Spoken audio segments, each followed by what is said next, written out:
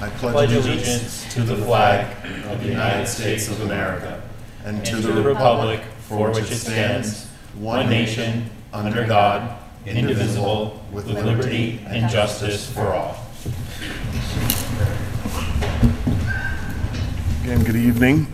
In accordance with the requirements of the open meeting law, please be advised that this meeting is being recorded and broadcast live over the Lunenburg Public Access channel, on Facebook Live and the Public Access Facebook page, and will be uploaded to the Lunenburg Access YouTube channel after the meeting. The agenda lists all the topics which may be discussed at the meeting and are those reasonably anticipated by the chair. Votes may be taken as a result of these discussions. Not all items listed may in fact be discussed, and other items not listed may also be brought up for discussion to the extent permitted by the open meeting law.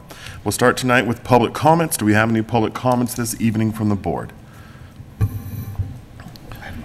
right. I will say that I want to thank the Lunenburg Town Band, which had their first concert last night. It did not get rained out. It was actually a beautiful night and a beautiful venue. So for those people, for the next 4 weeks, I believe, on Mondays at 7 o'clock in front of the TC Passios building, that is where the, weather permitting, that is where the band concerts are ongoing. I want to thank the conductor, Steve Archambault, and the town band. They do a great job. It was fun. Last night it was sponsored, I think, by the alumni and Turkey Hill Lions Club, I think a little bit, not, maybe both. Anyway, a good thing. Now, I don't know, Mr. Chair, are you going to make an announcement about Mr. Barney or no? I was planning on it. Okay, then I will leave it to you.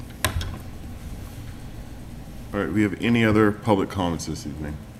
All right, so I want to, oh, we're still doing board comments, I'm sorry. We're about to open up to public in a moment. You know, I want to express to many members of our community that we've experienced a pretty significant loss over these last couple of days. Stan Barney passed this week, last week, and you know, Stan was an important member of our community for many decades. His family has a long history of service in the school department, on multiple boards and committees, also in the police department where Stan himself served for over 3 decades. So we just want to honor Stan Barney's contributions to the community. I encourage all members of our community to keep his family in your thoughts and prayers. We do have a service scheduled this Sunday. There is a service scheduled this Sunday from, I believe it's 2 to 4 is our calling hours, with the service at 4 p.m. And this will be at the Reynolds Funeral Home. Richards, thank you. Richards Funeral Home. And there will be a private burial on Monday morning. So again, please keep the Barney family and all of our thoughts and prayers. Any public comments from the town manager this evening? No public comment. Great. Any public comments from the public tonight? Yes, Mr. Reynolds.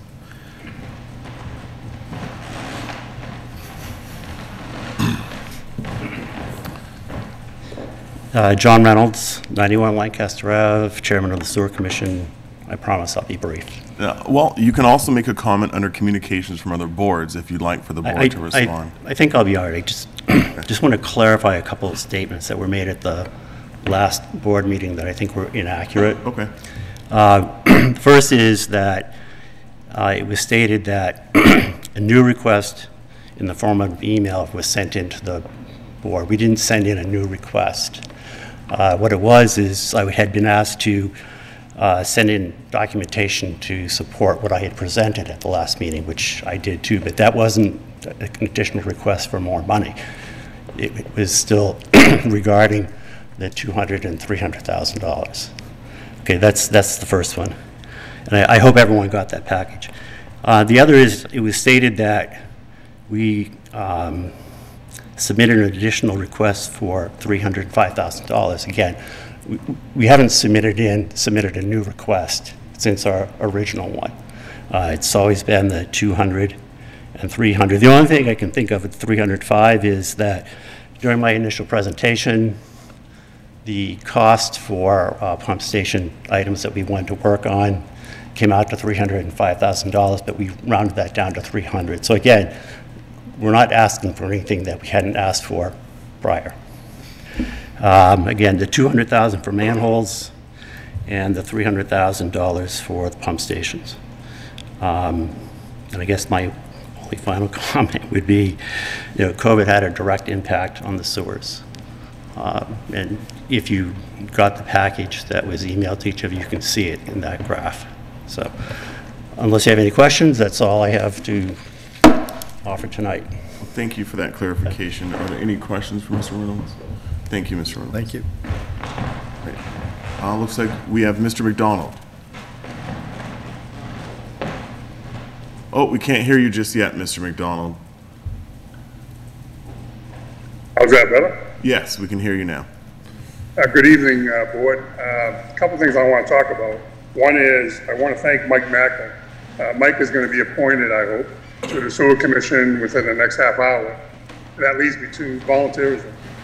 Right now, the town is looking for help. They need help. There's positions open. And volunteerism, I'm finding out, is right now, I work for the Salvation Army. I'm up here in Rutland, helping the people here in Vermont. It's been devastated, so we're here for a while. But volunteerism is very important for the town.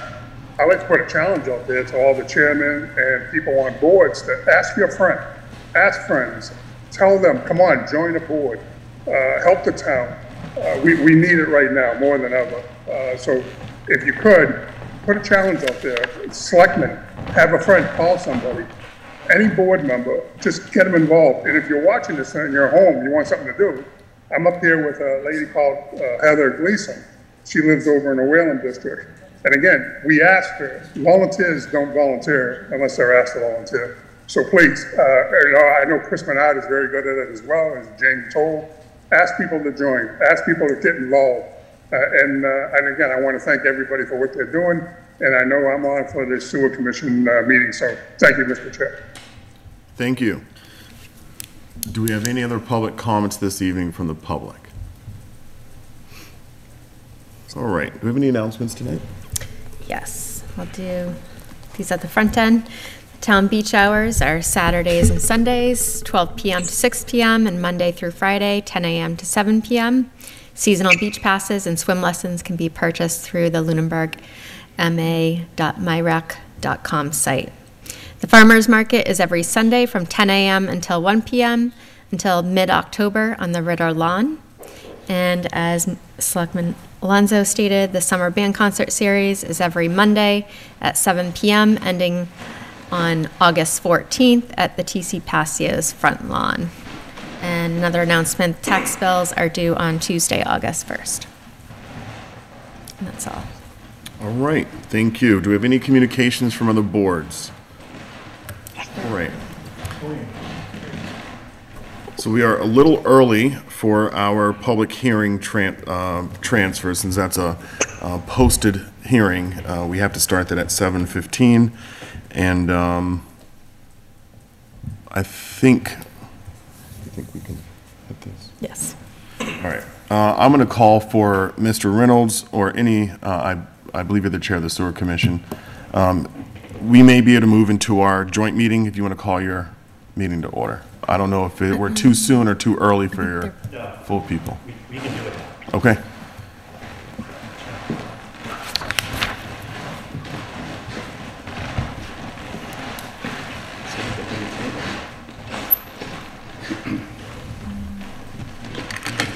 I think they're posted. Yeah, I'm John Reynolds, 91 Lancaster Ave, Chairman of the Sewer Commission, and we do have a quorum with Dave McDonald. John, I think something that the town manager is pointing out to me is that you guys are posted for 7:30. Right. So we have to, unfortunately, wait a little. Don't leave your seats if you guys want to hang tight there.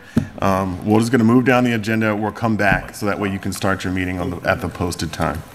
All right. Let's see. We're going to go to interviews, appointments, reappointments, and resignations. So tonight we have Montechusett Regional School Representative reappointment. This is for Barbara Reynolds of 952 Flat Hill Road. Since this is a reappointment, we did not ask Ms. Reynolds to appear tonight for this. Are there any, and that's pretty much I think our norm when it comes to reappointments, and we don't always invite people to come for reappointments. So what this is just as we have a school committee here in town, that because we also are part of the Monty-Tech, Montechusett Regional School District as well, that we have a representative that's on that board, and that representative is Barbara Reynolds. Do you have any additional information you'd like to provide related to this to the town manager? No, just saying that I think Barbara is an excellent representative for our community. She's very responsive to any requests that we have. She attends meetings that I have with Monty-Tech on occasion. And she's served in this role for many years. All right. Does the board have any questions related to this reappointment? No questions, but I will say as a comment that I have served with Barbara for a long time on the Finance Committee, and she's been a long time serving on this committee as well as others. She's a really excellent volunteer in town, and she does excellent work with Montechusett's regional, the Monty-Tech representative work, and has for her past few terms. And if she's willing to continue, I think it's an honor to have her. All right. With that, Mr. Alonso, would you like to make the motion? Sure. I move that we approve the appointment of Barbara Reynolds of 952 Flat Hill Road to be the Montechusetts Regional School Representative for a term to expire June 30th, 2027. Second. Any additional discussion? All right, as many as are in favor of the motion, please say aye. Aye. Those opposed, no. This is a 4-year term? 5. 5-year term. The motion So passes unanimously. wouldn't that be Right. 2028? Yes. So I would amend my motion to say her term expires June 30th, 2028. Second. All right, we'll redo the vote. Any other discussion? All right, as many as are in favor, please say aye. Aye. Those opposed, no. The motion again passes unanimously. All right, next we have ratification of the town manager's appointment of Veteran Services Agent Michelle Durkee. So I know the town manager is going to present this, and I'll offer a comment that Michelle's husband, I had the honor of meeting Michelle, I think it was about 15 years ago. And Michelle's husband was my first company commander when I became an officer. So I'm familiar with her work, but I'll turn to the town manager for the presentation of this appointment. Okay, thank you, Mr. Chair. Asking the board to ratify Michelle as the next Veteran Service Officer, and I'll tell you a little bit about her background and for the public as well. Since the departure of the Veteran Service Agent, David Lazan, the Leominster VSO, Vic Votor, has been assisting us. This position was posted on the bulletin board, town website, Ledger, Indeed, and through Rick Votor, the Leominster VSO. We received 3 applicants that qualified due to their veteran status, 2 of which were referred by Rick. Both referrals were good candidates, but Michelle stood out as the top candidate. Michelle has a bachelor's in Spanish and a master's in divinity. Michelle has a combined military service of 25 years in the Navy and Army, retiring in 2021. She started out active Navy, and her specialty was a payroll administrator for about 7,000 sailors on a ship. And then she went on to the Mass Army National Guard. The first 10 years in the National Guard, she served as the administrative clerk, and the last 10 years, she served as their chaplain. Her most recent work was for Trinity Hospice, where she served as the hospice chaplain. Her references validated her passion for this type of work, which was apparent during her interview process, and confirmed that her strength is advocacy. She is committed and compassionate.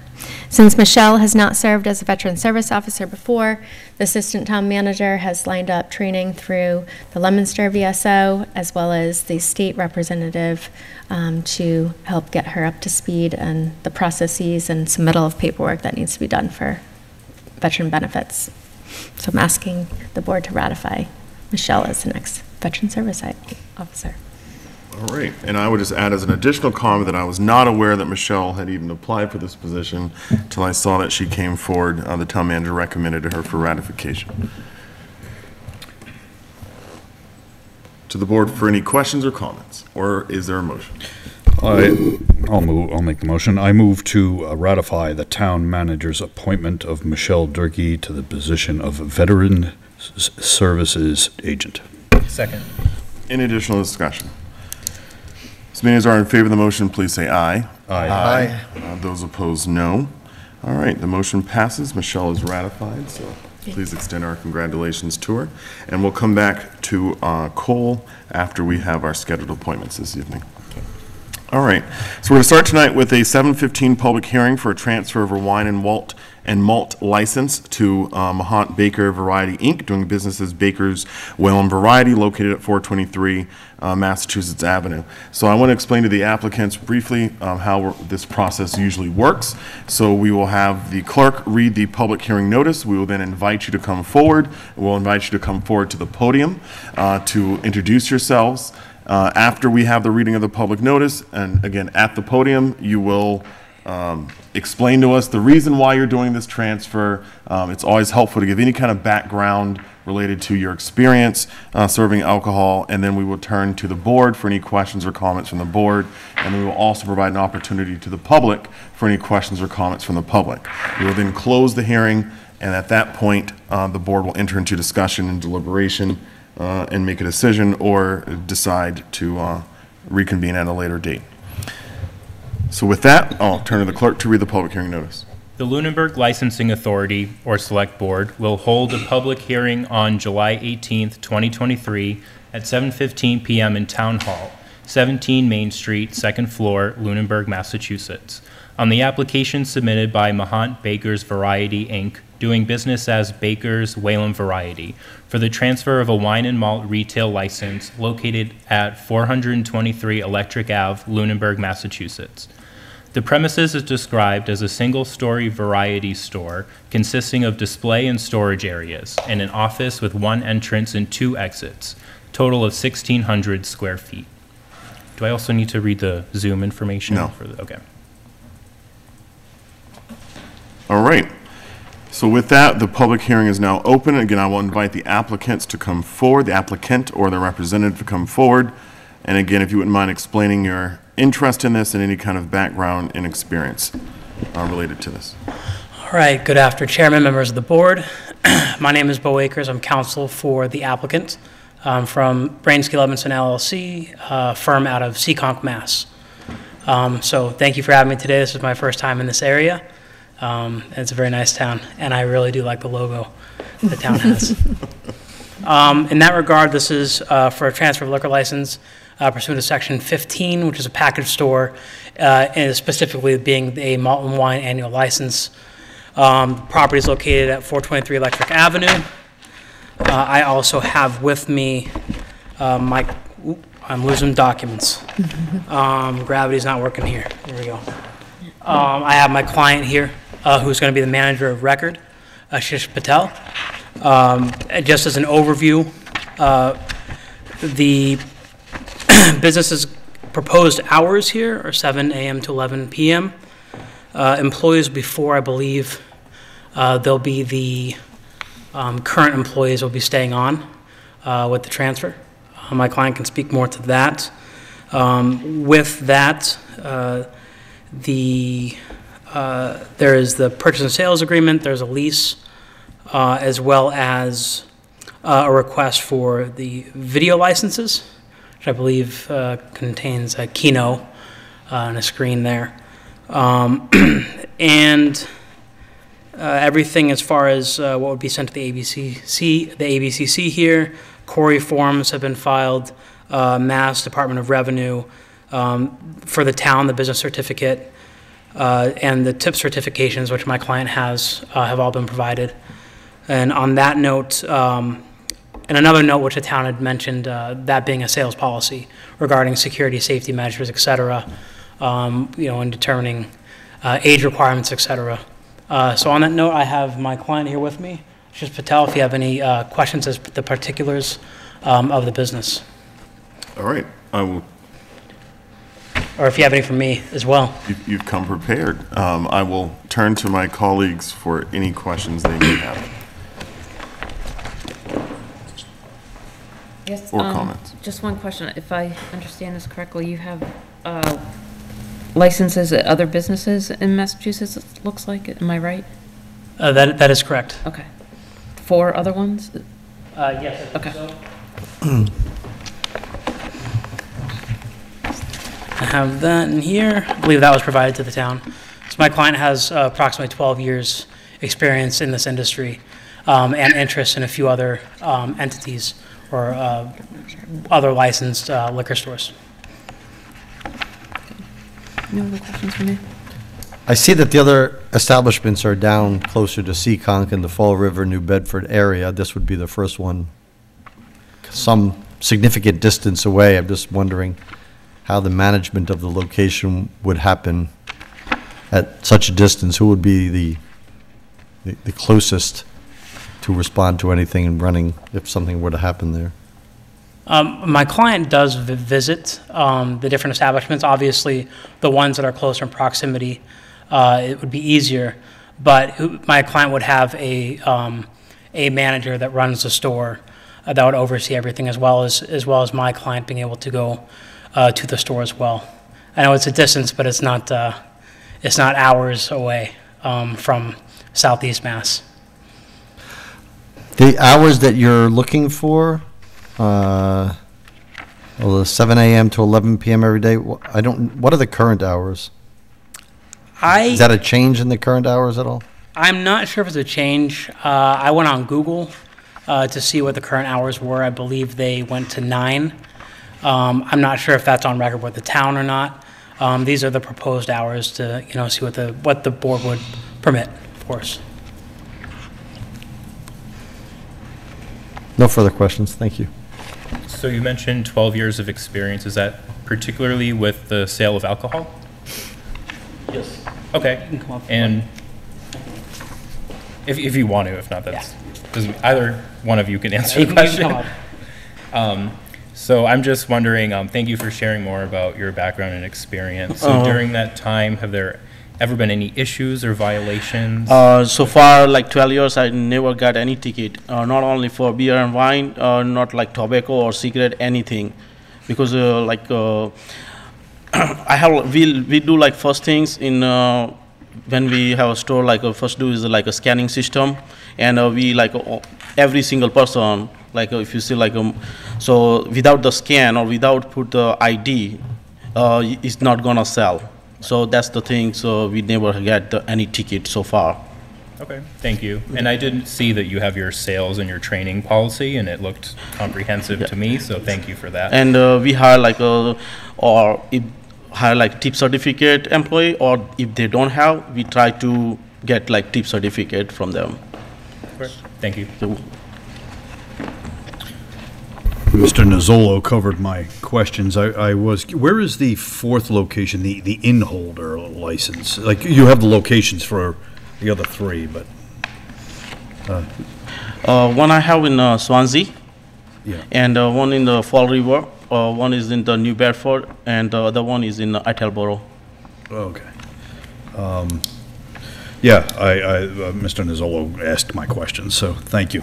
I have no further. I have some questions. All right, so can you explain to me how, and I want to touch upon a question that Mr. Alonso asked. Can you explain to me how the management of the property is going to work, of the business is going to work, given that you have 3 other establishments, this is going to be 4, that'll be open at the same times. You mentioned that later down the line you plan on having a different manager on record. I think that's what your counsel just stated. But can you explain to me how the management work, how you provide that supervision over 4 establishments at the same time? I have like a general manager in my stores, but in top of that is like my wife also do, and she has experience like more than 12 years. So she also come and take care and training to employee and everything. And she going like 1 or 2 store every day to check it out. And on top of it, my brother also go for the manager for one store. Okay, but you didn't list either of them as managers on record for this establishment, though? Mr. Patel here is a manager of record for this establishment. I'll clarify. When I said manager, I meant as far as employees go, having a general manager that oversees the employees, as well as Mr. Patel visiting the site and making sure everything's running smoothly. All right. But as far as the manager on duty, it's going to be yourself.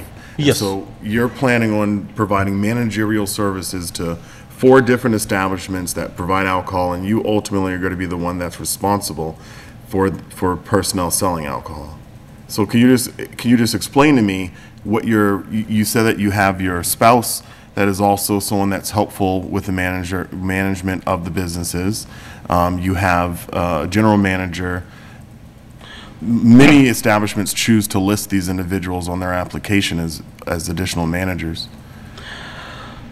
Right now is like here is like a 4 employee we have, I think so, and another one is like an owner. So if it's like I have like 4 employees, so I can do like 1 employee as like general manager, so they take care of all other 3 employees, you know how to manage and everything, and certify the TIP certificate, or they can explain everything, you know, not underage, we cannot sell it anything, that kind of stuff. So every store I have like something to somebody that trained to the employee.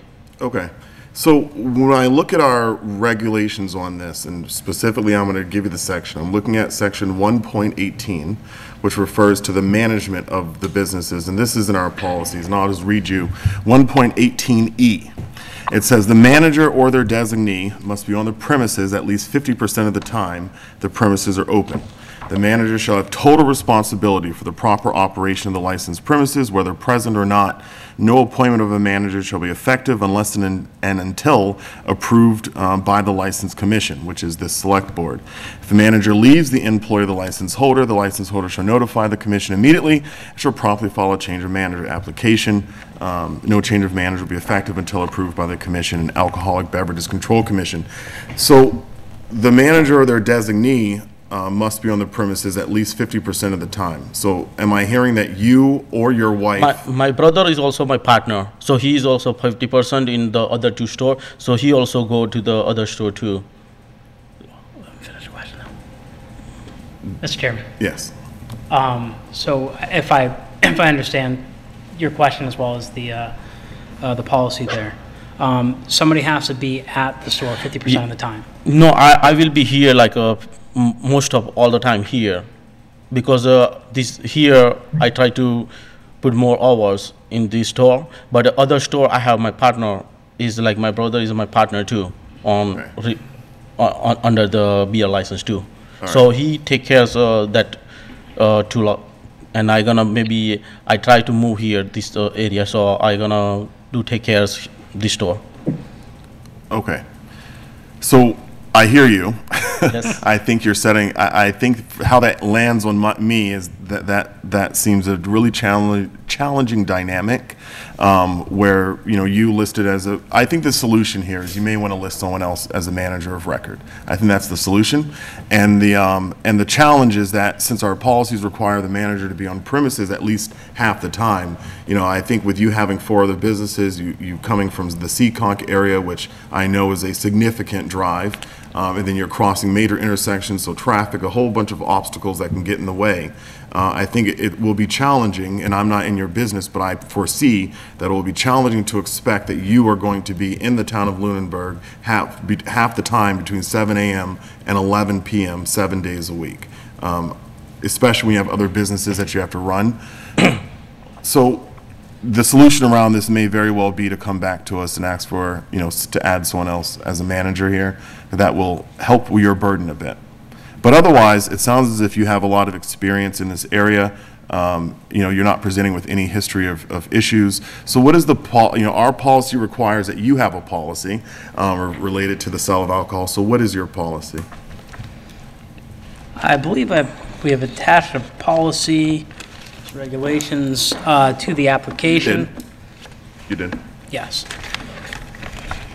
So if you wouldn't mind just giving me kind of the highlights of the controls that you have in place to minimize the sale of alcohol to people who aren't able to actually buy alcohol. Because we have here like a beer and wine license only, so my next door is like full liquor license. Correct. So this whatever is my store is like only like not 100 food. There is a full liquor license. So he Sealick didn't sell like that much is alcohol particular, but this is my convenience store plus like beer and wine. But most of, if you see the all aisles is full of the food. And Mr. Patel, if I may. As far as security goes, you're mentioning card readers. Yeah, because I already mentioned for this, sir, like we have like a system. Right now, we don't have any particular like scanner system or the whatever is our register, I'm gonna buy another register for first day, and there is like a different system, like scanner system. So until like we didn't scan any item, we didn't sell it. The computer didn't tell like we can sell it for any employee. Okay. So we're gonna do the scanning system, and we must need to scan ID. Otherwise, they cannot sell it because register not take it any money, or they cannot take any credit card or debit card. All right. So first things like I do not gonna try this one for first. That is the answer I was hoping for. It seems to work, obviously, by the record. It does. You know, I don't understand businesses who don't employ the card scanning system because it's a full, safe way. You know, I've seen some of these fake IDs and now. some people has a fake ID. Yeah. Still, they're not gonna sell it because they're gonna top or write down they say it's a fake. It So seems like a pretty efficient way to take care of that problem. Yep. All right. and I don't want to sell any underage because I don't want any trouble. You know. Yeah, you don't want any trouble, and, Yeah. and the people who have been raising kids for 20 years certainly want them to come Yes, home yes, sir. safe and sound. I don't have any other questions. It seems as if you're qualified. I know that there's been a change in the amount of licenses you're allowed to hold. I'm just not familiar with what that change is. I know it used to be 3, but I know it's gone up several years It ago. has. I looked Is it at 7 this. now? It looks like 9. Yeah, it's more than that. I looked at this this last year, or maybe 2021 now. But yeah, it increased to I believe 9. Yeah. All right. I don't have any other questions. Thank you. Thank you, sir. Actually, if I could. Yeah, absolutely. Related to, I noticed this as Mr. Jeffries was conversing with you. Page 6, item 12 of the application, related to the issue of designating a manager on site. This literally in this document right now says that you personally will be on premises 40 hours per week. You may want to amend that and clarify that your designee or you will be there covering 40 hours per week when you list who that designee is. You know. Yes, sir. All right. That sounds more than reasonable. Yep. Just so it's, the documents are in order. Yes.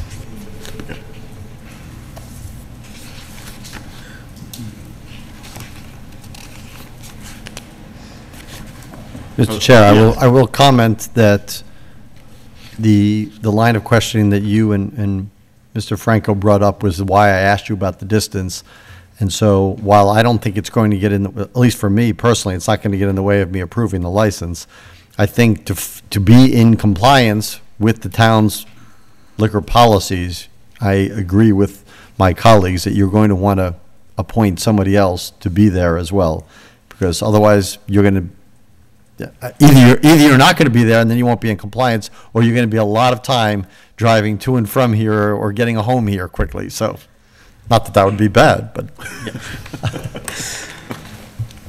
Yeah, so certainly, I mean, we support small business. I think most communities do. We always like to see businesses stay vibrant. But when it comes to alcohol, I know that I'm a bit more uptight about that because of how it impacts. It really, it sounds like it sounds like you are doing the right thing, so I'm going to preach to the choir for 10 seconds here and just say that, my main concern is really the kids who know where they can go to buy booze underage. And so long as you're not in establishments that's providing to them, they're not going to come there. And that resolves the majority of my concern.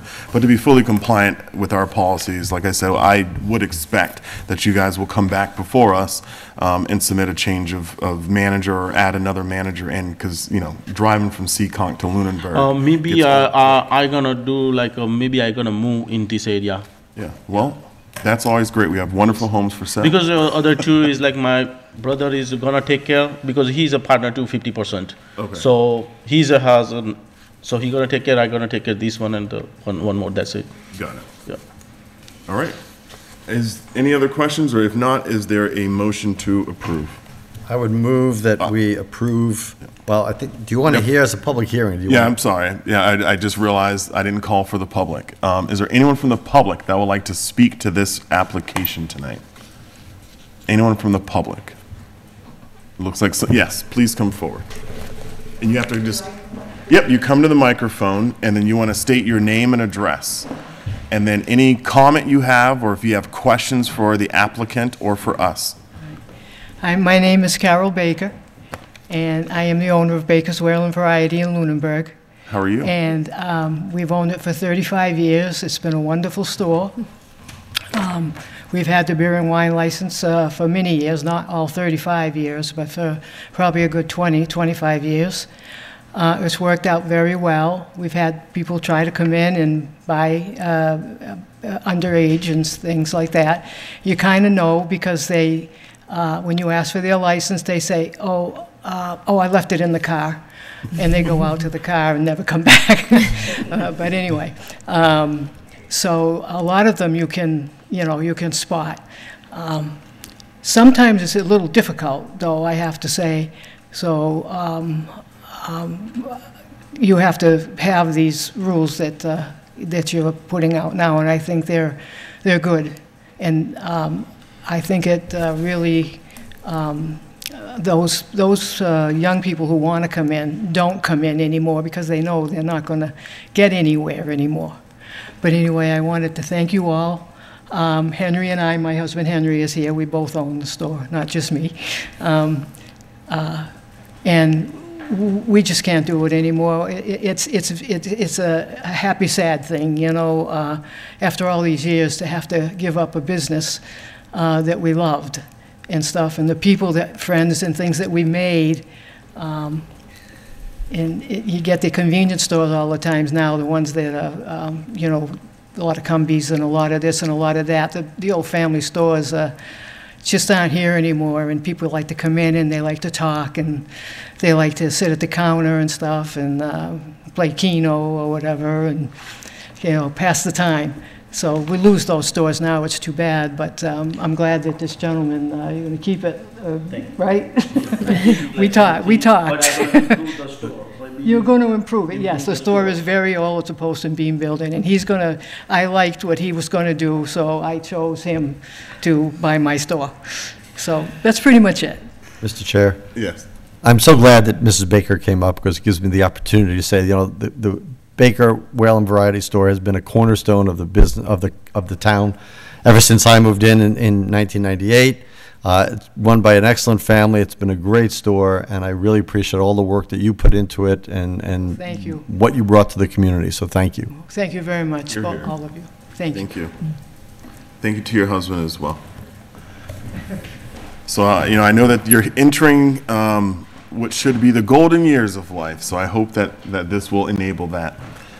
Yes, if you wouldn't mind stating your name and address, and then your comment or question.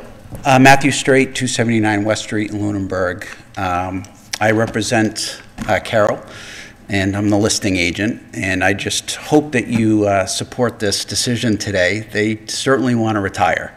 I will say most of the prospective buyers were from out of town.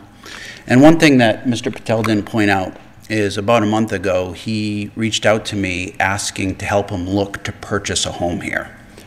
And we had a pretty serious conversation about that. And typically, and this was before obviously the conversation today. So that's a good sign. I mean, I live in Lunenburg. I can practically walk to the store. I want to make sure that it's run by people who are invested in Lunenburg and care about Lunenburg. And although my kids are young, eventually they're going to be thinking about alcohol. And we're all on the same page. This is our community. So I hope you support this decision. I think we're going to have a great new business partner if you say yes tonight. Thank you. All right, thank you. Do we have any other public comments from the public? All right, seeing none, we will close the public hearing at 7:39. Any additional discussion by the board, and if not, is there a motion? Just one question, is the motion premature at this point? I mean, do we want them to amend this and come back with the designee before? I'm comfortable with how it's presented, with the understanding that they will be coming back to us. It's going to be a bit of time for them to get all this paperwork processed by the state anyway. Closing, getting employees, and then if my client purchases property out here, there'd be no need to amend. And then if so, then we would be coming back to do so. And we renew anyway in December, so they have to, you know, I think we'll be looking for that. Yep. So, you know, so you have to resubmit your application anyway by like November or something so we can discuss it in. So in a few months. I know, can you believe November is a couple months away? No, don't even start. Not even. I'm waiting for summer to start. 4 months. Waiting for summer to start. All right, If you would entertain a motion? I am. Then I move that we approve the transfer of the wine and malt license to Mahant's Baker Variety, Inc., doing business as Baker's Whalen Variety, Inc., located at 425 Electric Ave, if I may, do this all in one motion? Yes. Inclusive of the common vic license, the 3 automatic amusement devices, the video game licenses as well. Second. All right, any additional discussion? All right, as many as are in favor of the motion, please say aye. Aye. Those opposed, no. The motion passes unanimously. So we will have some documentation, and it should be available for you guys tomorrow. Perfect. Thank you very much. Thank you for your time. Good luck. Thanks And for happy having us. retirement. And happy retirement. All right. So we're going to come back to our 7:30. Apologies for being a little late here on it. We're going to come back to our 7:30 joint meeting with the Sewer Commission. Again, if you want to call your meeting to order, and then we will proceed. Do you with- still have Dave McDonald? You do. Okay. I see Mr. McDonald is on Zoom. We'll go ahead and unmute him so he can speak freely. If you want to call your meeting to order. Okay. Seeing that we do have a quorum here, Dave McDonald, Brett Ramsden, and John Reynolds, myself, I'd like to call to order the July 18th, 2023 meeting of the Sewer Commission, a joint meeting between the Sewer Commission and the Board of Selectmen to interview Mike Macon and potentially, hopefully, appoint him to the Sewer Commission. All right, I recognize the Sewer Commission as being in order for this joint meeting. So the purpose of this joint meeting tonight, as Mr. Reynolds just indicated, is to interview Mr. Mackin to fill a vacancy. As per our charter, when we have vacancies on elected boards, it is a joint appointment, specifically in the Sewer Commission, it's a joint appointment by the existing members of the Sewer Commission as well as by this board. So I will start with any, Mr. Mackin, if you want to give us kind of an overview of your experience in town. I think we're all very familiar with who you are, but if you wouldn't mind giving us an overview and also state your interest in why you're looking to join the Sewer Commissioners. Sure. Mike Mackin, 26 Cortlandt Circle in Lunenburg. Having lived in Lunenburg now, we just passed our 20th anniversary as homeowners in Lunenburg. Congratulations. And, we came with knowing very little, and over the period of time we've lived here, fallen in love with the town. And first of all, just the physical beauty of the town is you just drive up Lancaster or, through my area on Flat Hill where the orchards and the horses are. It's just physically a beautiful place to live. And also we're a government based on people that volunteer for it. And I find some extraordinary people. What brings me to the Sewer Commission was, as anybody that knows Mr. McDonald, he's very persuasive. So my experience in town is that I've been on the school committee. I did 2 terms on the school committee. And one of those terms I was the chairman of the school committee. While I was on the school committee, I chaired a group that made the recommendation that the districts go from, the current state of 4 schools to 3 schools, which brought about then the thinking of the combined middle high school. And that was a group that was made up of administrators, community members, the members of the finance committee. There was a broad outreach for this kind of special committee that was sponsored by the school committee. And I chaired that committee, and that's how that recommendation came about. I did 2 years on the finance committee. As Mr. Alonso is fond of saying, if you want to know, where everything and how everything is done in town, you go to the finance committee because you'll learn it there. While in the school building committee, I then became the chairman of the school building committee and served on that until the completion of the project. We got the passage by the voters. 72% of the voters approved of the debt exclusion. We were approved for $72 million. The project came in at $69 million on time. I'm very proud of that piece of work that I helped with. There were a lot of hands involved, but I was glad I was a part of being a part of that. Of my professional background, I had spent years in service to people with developmental disabilities. First in New York, I did 13 years with the New York State Office of Mental Retardation and Developmental Disabilities, which is now going by a different name. And a good chunk of that time I was in program development, where I sought out properties to buy and renovate to use as group homes in the community. And that was in the early days of that movement, and it was a challenge, but we were able to accomplish it. I also was involved in the construction of a number of homes, especially for complete handicapped accessibility for some folks. So I'm familiar with, building issues and infrastructure issues, and certainly, the importance of sewers in town is just like the importance of roads or water. I mean, it's critical infrastructure. So that's my interest. Thank you, Mr. Mackin. I want to turn, we're going to use you with questions. Mr. Reynolds, let me ask you, has your board had the opportunity to meet with Mr. Mackin, interview him, or ask him any questions prior to tonight? Yes, he's actually attended 2 meetings already, and I knew most of Mr. Mackin's history just from living in town and seeing him on various boards. So I think it would be great. He'd be a great asset to the committee. As far as any additional questions, I don't have any additional questions for him. Brett, I don't know if you do. Again, he sat through 2 of our meetings already. Mr. McDonald, are you there? Yeah, no, just like I said at the beginning, I want to thank Mike for joining us, and our hearts go out to you. Thank you, Mike, for doing this. All right. Do we have any questions from the board for the applicant? No or questions. Comments? Yeah, I'll just say, clearly you have a lot of experience in town, and thank you for volunteering for all those committees and for stepping up again and volunteering. I have one question. My one question is, because this is an appointment until such time as the next election, is it your intention to run for the remainder of the term or the full term? I don't know what's available for this seat in the next election. 3 years. I think it's a 3-year. It's a 3-year term. It's a 3-year term.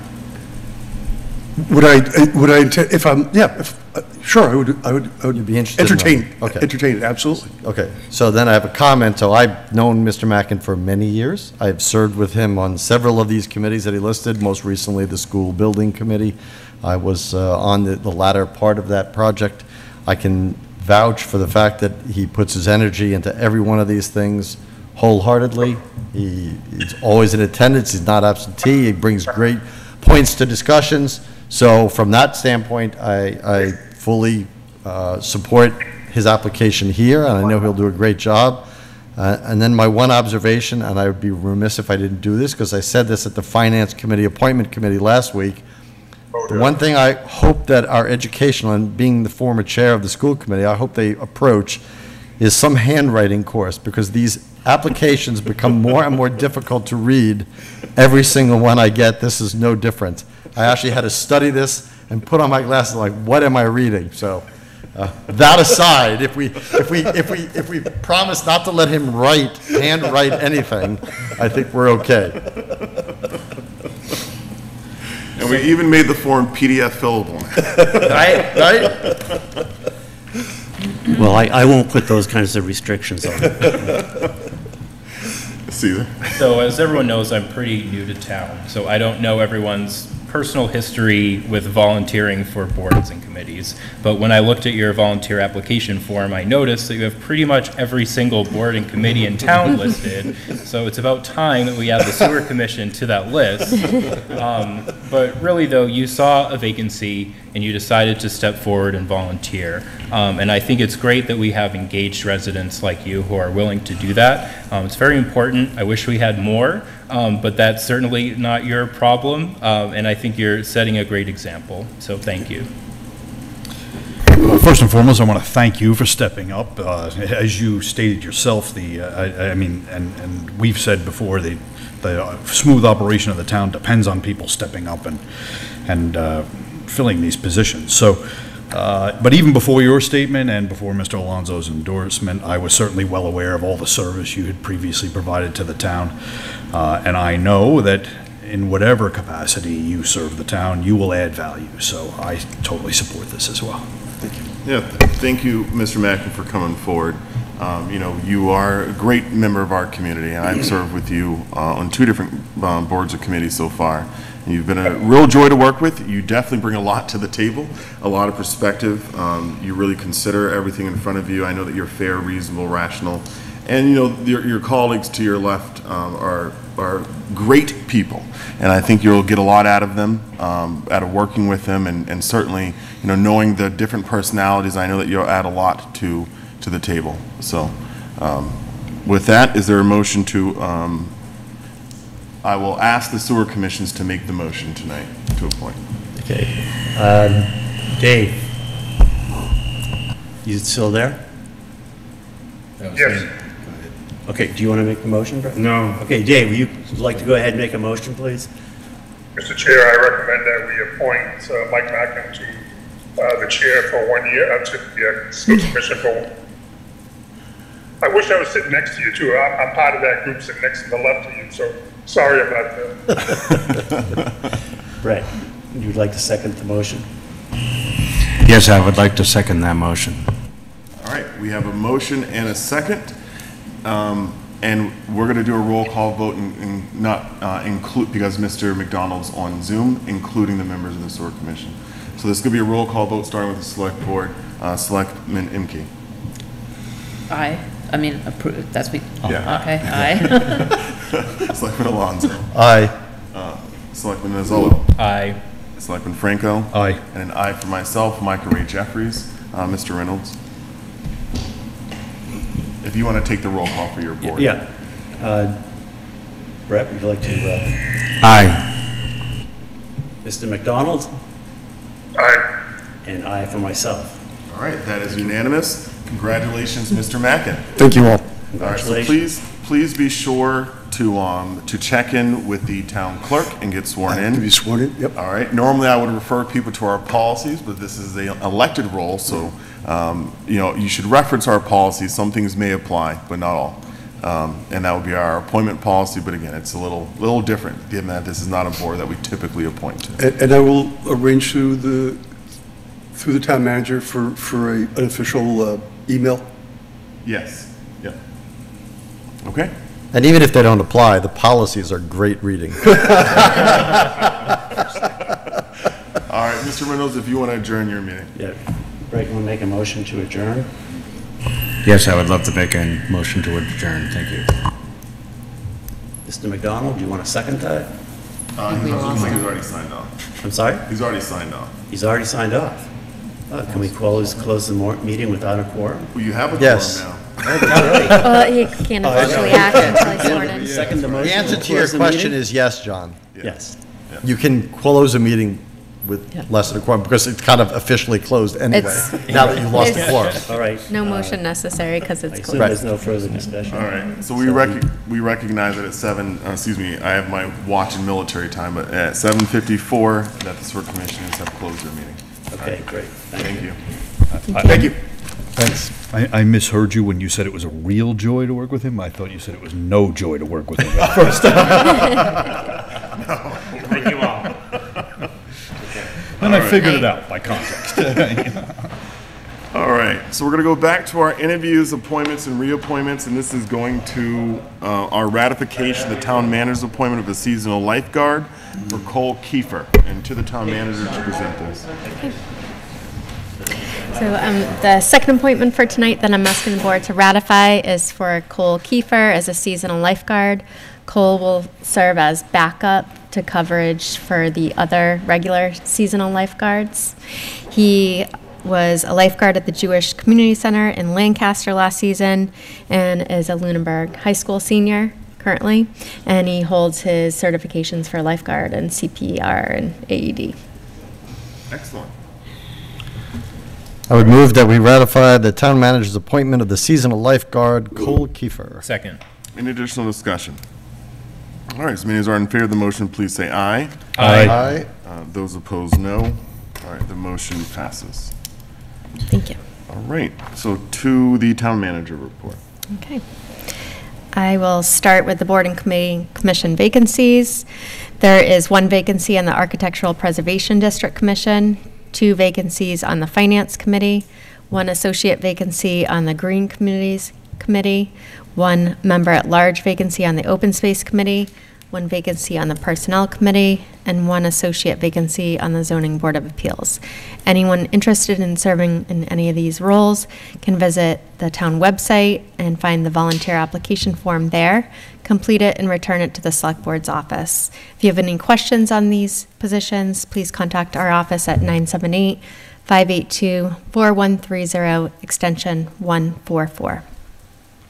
For employment opportunities with the town, there are currently these positions open: the assistant town accountant, which is 32 hours a week, assistant meal site manager, which is 19.5 hours a week, assistant outreach coordinator, which is a new position this year for 10 hours a week, conservation administrator, which is 36 hours a week, facility superintendent, which is 40 hours a week, finance director, which is 40 hours a week and contractual, heavy equipment operator, which is 40 hours a week, principal assessor, which is 40 hours a week. There are 2 seasonal cemetery laborer positions and videographer positions with public access, which the hours vary, but they're generally between 2 and 10 hours a week. Information on these positions can be found on the town website under employment opportunities. An update on the home rule petition for a means-tested senior citizen tax exemption. It's now been given a bill number, House Bill number 3911. Representative Scarsdale's office notified me that the hearing for the home rule petition to create this means-tested senior citizen tax exemption is scheduled for July 25th with the Joint Committee on Revenue. Written testimony may be submitted to the committee via email at jointcommittee.revenue@malegislature.gov or to the Joint Committee on Revenue at 24 Beacon Street, Room 34, Boston, Mass. 02133. Please indicate the bill number, House Bill 3911, in the subject of the email and any correspondence as well. The committee will accept written testimony from Tuesday, July 25th until Friday, July 28th, 2023, until 5 p.m. Representative Scarsdale will submit written testimony in support of the bill as well, and I have submitted a summary of the bill to her office to help her write that testimony. Is there any need for anybody to be there for this? That's not a request, Okay. but Okay. it's more than welcome. I passed this along to the Council on Aging Director. She announced that at today's Council on Aging meeting. So all the members there know of that, and I'm sure they'll, Sue actually wrote a draft letter for them to use, as a template, where they would insert their comments as far as in support. So, but if any member of the board or public wishes to submit testimony, if you need that information, you can contact our office as well. So it says written testimony is accepted beginning Tuesday, the 25th? Correct. So not before then? No, they'll, that's the hearing date, so. Oh. Mhm. You could provide it to the Okay, state 'cause it says we'll representative accept beforehand, but written then the testimony committee's not going to the way- accept it until that day. Okay. officially. I can get clarification on that. That was the direct wording that was provided Yeah, to it's me. just confusing the way it's. It is a bit confusing. I think they don't take it early. I think they really make you wait. Wait. I'm sure. What if you mail it? I mean, you can, Representative don't. No, They no, probably again, I want to clarify what I think is what they're saying here. What, a committee can't accept, a state committee can't officially accept anything until the committee meeting is open. And then they leave it open for so long. Of course, you could submit it early. It's just not going to be officially recognized until Yeah, that time. That makes sense. It's sitting in the inbox, but Right. yeah, Yeah. that makes sense. Invitation for bids and requests for proposals. We have a invitation for bids for the operations and maintenance of the Lunenburg wastewater collection system. Those are due on July 26th. And an invitation for bids for 2 snowplow trucks, which are due July 31st. Town facilities updates. The senior center ADA patio project is progressing according to the schedule. The retaining wall is in, portions of the concrete sidewalk are in, and the footings for the pavilion are in. They're scheduled to do the slab this week for the pavilion. The architect has completed the drawings for the Ritter ADA ramp and building envelope project. The facilities director is working on the certificate to alter application. And once that's submitted, the APDC will need to schedule a hearing within 45 days. And a decision by the APDC must be issued within 20 days after the close of the public hearing, but no later than 90 days after the submittal of the application. It is, and the APDC is aware of this as well. It's noteworthy that during the architect's preparation of the drawings, documentation from the Historical Society revealed that the current windows in the building are not the original windows, but the replacement windows that have been drawn up by the architect replicate what the building, the windows originally looked like. Excellent. Facilities director will be sending the assistant town manager a draft bid this week for the Lunenburg Adult Activity Center generator project, and is close to sending a draft bid for the public safety carpet project to the assistant town manager for review. He is currently working with the architect on a review of the public safety building carport project, and once complete, that will also be forwarded to the assistant town manager for review. The school terminated their use of School Dude for reservation of space at the school buildings, which also included to reserve space at the TC Passios building. So the facilities department transitioned all the reservations that were in School Dude to MyRec. So that's right now is going to be the temporary solution for reserving space. Just a couple updates not in here that will be coming up. Today we had a leak in this room, so that project obviously was part of a capital plan to replace this roof, so that's going to become a higher priority. As far as that project, we are doing that in phases, because if you remember, the initial bid we received for the comprehensive project exceeded the appropriation. Also, which will be coming to the Municipal Building Design Committee, is there have been about 23 leaks identified in the TC Passios building roof. We've known for a long time that roof is well beyond its life expectancy, but this is becoming more and more of an issue. What we don't want to happen is we utilize a lot of that space. Some rooms are not able to be used because the asphalt is hot, or the asbestos is hot, and we don't want that to occur in the space we are using due to leaks. So that is something the facilities director and I spoke of today, to bring that to the Municipal Building Design Committee, and plans should be identified as quickly as possible so we don't lose space that we really depend on.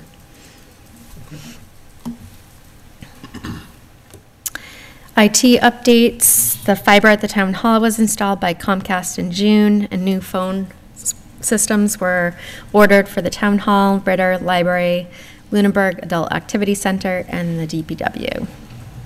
The new town website through Civic Plus is expected to go live by the end of August, And the migration of data for the Munis update, which is our accounting software, is complete. We're now entering the training phase, and we have a go live date of September, beginning of December. September, sorry, not December. Mr. Chair, may I ask a question? Of course. About that last unit? I mean, how prevalent is Munis in the municipal world?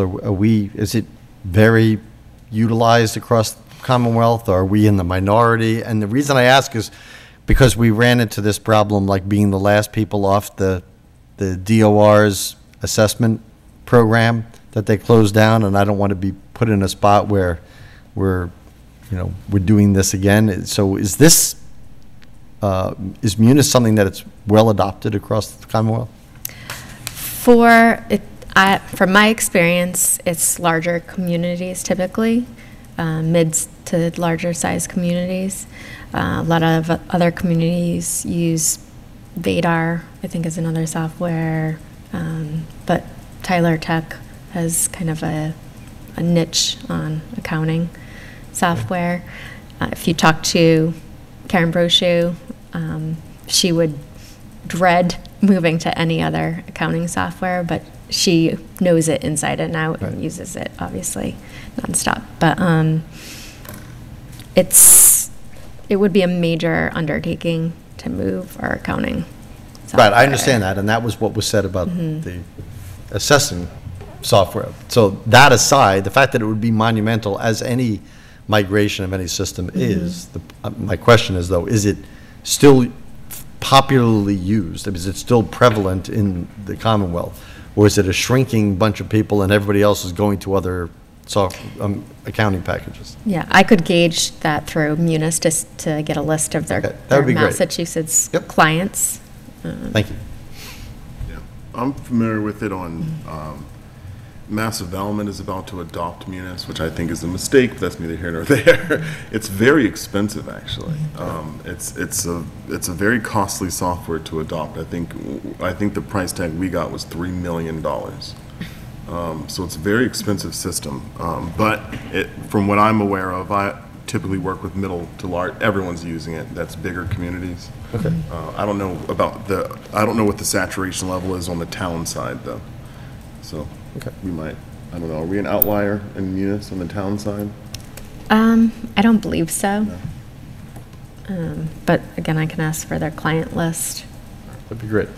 But definitely smaller communities don't typically use Munis. Well, too expensive. For obvious too reasons, expensive. right. Thank you to the town manager. Are there any questions related to the town manager's report? All right. Before we go into our meatier things, I just want to hit our lighter topic in current business, which is a letter to ABCC. So we had previously signed a transfer. We had previously approved a transfer of the alcohol license for Jack Country Variety to Pura Inc. At this point, due to financial circumstances, Pura Inc. is not looking to move forward with the purchase of the business. And so we need to send a communication over to ABCC informing them that they've requested for the application to transfer to be withdrawn. Based on the form, it looks like only I have to sign this one, so I went ahead and signed it. And this would go again to ABCC, just advising them that Pura Inc. has requested to withdraw the request to transfer the alcohol license for Jack Country Variety. Well, for the record, I will make a motion that we authorize the chair to sign the letter to the ABCC revoking the Jack's Country Variety Store transfer to Priha Inc. Second. Any additional discussion? As many as are in favor of the motion, please say aye. Aye. Those opposed, no. All right. So I will pass this down for a really brief letter for everyone to review, and if we can add that to the stack at the end of the table. Yeah, it's in our drive, yep. Do the warrants now, too. So we'll do the warrants. All right, so we have a thank you to all the members who've come in over the last couple of weeks to sign off on different warrants. Tonight we have a payroll warrant in the amount of, this is a little low. Is it because of school not being in session? We have a payroll warrant in the amount of $745,000.93. It's usually 950. School. We have a payroll deduction warrant in the amount of $684,808.48. If anyone can hear, I'm making comments that our payroll warrant's a little low, and I think it's because of the schools not being in session, and we did a lump sum payment a few weeks ago. We have accounts payable warrant in the amount of $506,723.09. All right. All right, let's go backwards to our discussion of ARPA funding request and evaluation criteria. So I want to thank Selectman Imke for, over the last couple of days, Selectman Imke went ahead and pulled together the information that Mr. Alonso was requesting. And so thank you for pulling that together, Renee.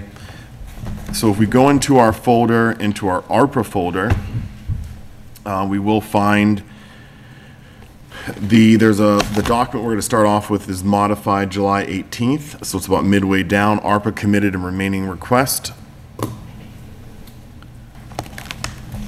Make sure we're looking at this correctly. You want me to introduce it? Please. Okay.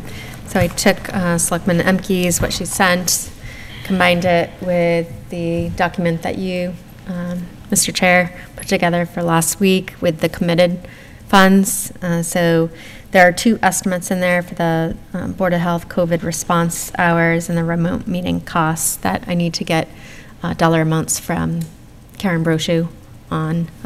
Her first day back today was doing those warrants before you tonight. So I didn't want to bother her tonight for those because she was out straight today. So if you'll, there's a committed column and a amount requested column, keeping the itemized column separately for those departments. So some of it's a little confusing because there were some requests that came in combined that were committed, but there was a remainder amounts. For instance, the school athletic field study, that first initial request included the plow truck, but the committed amount is the $50,000 above. The plow truck is down below separately. Yep. And we had previously said no to that plow truck, if I remember correctly. Yeah. So that's what I guess, looking for clarification, because some of these things that I think were agreed that wouldn't be funded, but trying to put everything comprehensively into a spreadsheet. So if we take this ARPA committed and remaining request, I first think that we need to kind of talk about process. And, you know, do we want, my suggestion is that we use the processes that we've drafted as kind of frameworks somewhat, as guides, but that we don't adopt a framework. I think it may be best for us to be a little rough justice in identifying kind of, you know, based on the needs that we've heard, the requests that we've had, identifying where we would like money to go. Mr. Alonso brought up a really good point last week, you know, that we may want to consider retaining some of these funds, that we don't, there's no immediate rush. We don't have to commit all of these funds in the full amount today, or even this year for that matter. But that would be my suggestion in terms of process, that we will make commitments and allocations without finalizing criteria. So do we want to stop and discuss that first? Because I think that's going to kind of guide how we go forward.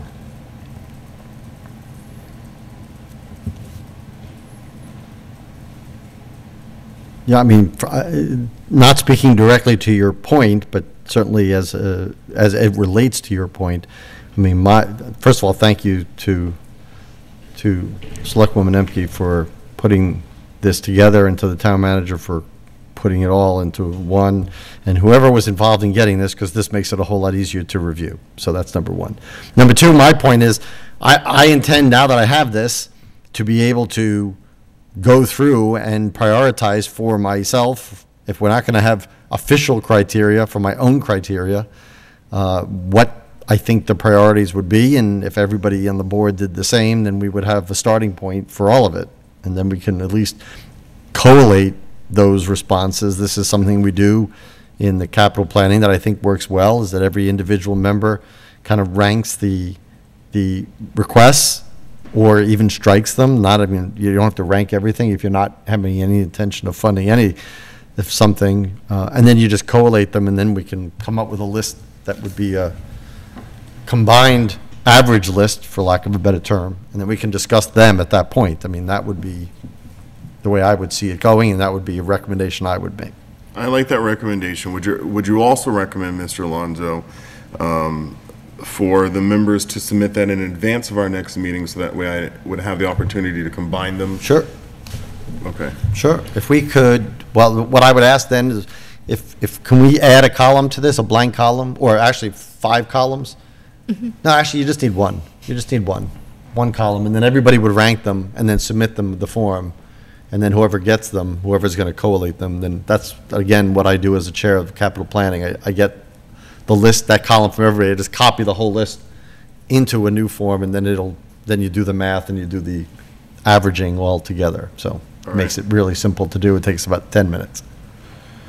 And we're just looking at the bottom half, so the committed is Right. locked, yes? Well, I'm going to have a question about that in a second. Because I thought there was a question about one of the snow trucks or something? Did you? Yeah, I keep raising questions about Oh. it. But we already committed the funds, but. Okay. Right, but I think I'll take this opportunity, if I may. We voted the funds that we didn't use in the capital plan that the town manager had targeted from the special purpose stabilization fund. There was membership from other committees, including the capital planning, that questioned why we did that. And we voted it for a very specific reason, to put a bid in on something to get it early. But if we haven't even put a bid in, and by the time the July 31st bids are open, if we get them and we order it, we may want to consider at a special town meeting using the special purpose instead and rescinding this, because this is money that's very flexible. And since the town manager was looking at using that money anyway, that may be something worthwhile. I mean, I'm not taking a final position on it. I'm just offering it as a suggestion, as something we want to consider. I fully support that. Sense. Because when we put in the order, I mean, the order is just a purchase order, and where that money comes from, we can not rescind it until after town meeting. We could go to town meeting first and appropriate the money and then rescind it, so there's always the money available, correct? You mean if we got bids in and placed the order, we'd have to have the appropriation available to do that, to award the bid? Well, we have the appropriation to place the order. I'm just walking through Okay, the I'm sorry. process. Okay, yep. So you're saying at a future meeting, just change where the appropriation is coming from? Right. Yep. I believe that's possible, but I would just want to Sure. confirm.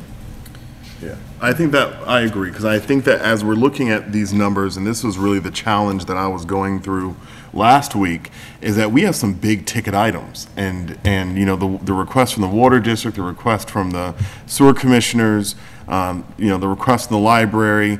I mean, some of these are some big ticket items, and if some of that money could be allocated differently and those funds were back available, we may be able to better satisfy some of these requests. Because, you know, we can't use the special stabilization fund to support the water district or the sewer commissioners, you know, but we can use ARPA funds to do it. Yep. And it does change the conversation if there's another $1 million on the table in terms of what we can do. So I think that would be a really viable, a really good option for us to pursue if legally we can. So which of the committed line items are up for reconsideration under that? Yeah, so that would be, as we look at this would be the select, so item number 3 where it says select board ambulance, 506,000. Ambulance and the 2 And then select board 2 Just- DPW snow just those trucks, two. 480,000. Yep. So $986,000, yes. Okay. So it's those 2 items. Yep. I also would be remiss to, it looks like you want to jump in here, Go Mr. ahead. Frank. I would be remiss to not note that although the Parks Commissioners received $1 million commitment from us, they were still hoping for more than that. So I just want to note that. So I don't think that they would consider this request to be closed. And then as we look further below, there was only one thing that I'm noting. We had in a previous meeting decided that we were not going to advance discussion on the request from the public schools for a plow truck for $6,000 to $8,000. That was something that was not prioritized by the select board that is moving forward. And I think that we are going to discuss the sewer pump station, but we had also previously designated that that was something we weren't not going to advance either, that we'd only advance the sewer manhole repair conversation. However, the sewer commissioners did provide supplemental information that demonstrates impact during COVID-19, and I would urge that the board would consider the sewer pump station request. Mr. Franco?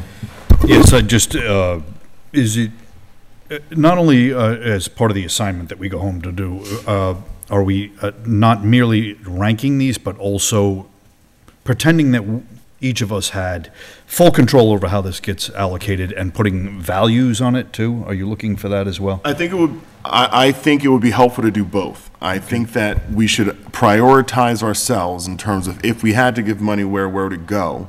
And then I think we also can make commentary on the amount of money that should be allocated if it's less than the amount requested. Okay. I can outline how we do it in capital plan, so if you want to adopt it. So you rank it starting from 1. 1 is your highest priority. You would put that as a 1, and then you'd go down to everything that you're willing to fund. If you're not willing to fund it, you don't put a number on it at all. Okay. Then what you do is we'll have 5 columns of those. You'll just add them up and average them, and then you'll rank those averages, and that would come up to what the averaged ranking would be. If you were going to rank something but at lower, you'd make a note, and say, hey, listen, I'm willing to support this at this level, but not at the full price tag. I'm willing to fund it up to this level, and you would just make a side note about that. Okay. And also, just for mind setting, and I want to offer, and we've talked about some of these before, but also solicit from others, just sort of a table setting, mind setting approach as we go into this exercise. And these are the kinds of things that I would be thinking about. We've already talked about this one. The factors to consider: maximizing the reach and the good, the public good of the funding. How many people will it reach? So a utilitarian approach to it, maximizing the public good, essentially. So for example, and I'm just going to use this as an example, I'm not picking on anybody at the moment, but like you could make a case that the manhole cover thing, that part of that request affects everybody because everybody or nearly everybody, because everybody drives two-way, right? So, whereas the more specific request for the pump stations maybe does not affect everybody. I'm just setting a table, that's all. The other factor I would look into is, are there alternative sources of funding or potential alternative sources of funding? So there's some things hanging out there for me, for example, in the library request. We already know that Green Communities is being consulted on one of those things. I don't know if others on that list are also possibilities for that. So, you can make, like, I might rank this and put something in there supporting it, but saying contingent upon no alternative source of funding. And then, just sort of, this is a tough exercise. In general, it has been. There's only so much pie to go around. The pie has to be sliced up. And to my mind, just my own personal approach is that except for relatively small requests, like, the $25,000, the $50,000 ones, relatively small requests, I'm having a hard time seeing fully funding any of these things. I mean, I'm thinking about hacking. There's going to be still, even after I drop some of these out of here and don't support, there are some I don't support, there's still not going to be enough pie to go around, and you just have to cut somehow. And if you're valuing 3 things equally, whatever money you have left, you just have to apportion accordingly. Yep. So those are kind of my 3 thoughts on that, and I certainly would solicit from others other things we should be considering as we do this. Mr. Alonso's already offered some, obviously. And I like those. Your list, I think, is very good. I can support every one of those on that list. I will say there's one thing that seems to be not on this chart, and that is what we had the meeting about last week, about the Flat Hill drainage issue. Is that, am I missing that somewhere? Oh, there it is. No, I see it. Sorry. Take it back. The TBD. All right. It's got this slight little one. All right. Take it back. Yeah, I agree. I think that your utilitarianism approach is a wise one. You know, I think I apply that same logic, and yeah, I know I don't like your examples. You know, I think something along those lines to consider, especially as we're looking at some of the boards that have requested money. You know, one thing that strikes me, especially about the water district's request, is that the water district provides water to just about every business in town, all of our schools, and all of our municipal buildings. And so that's affecting more than just homeowners. It's also affecting, you know, multiple industry.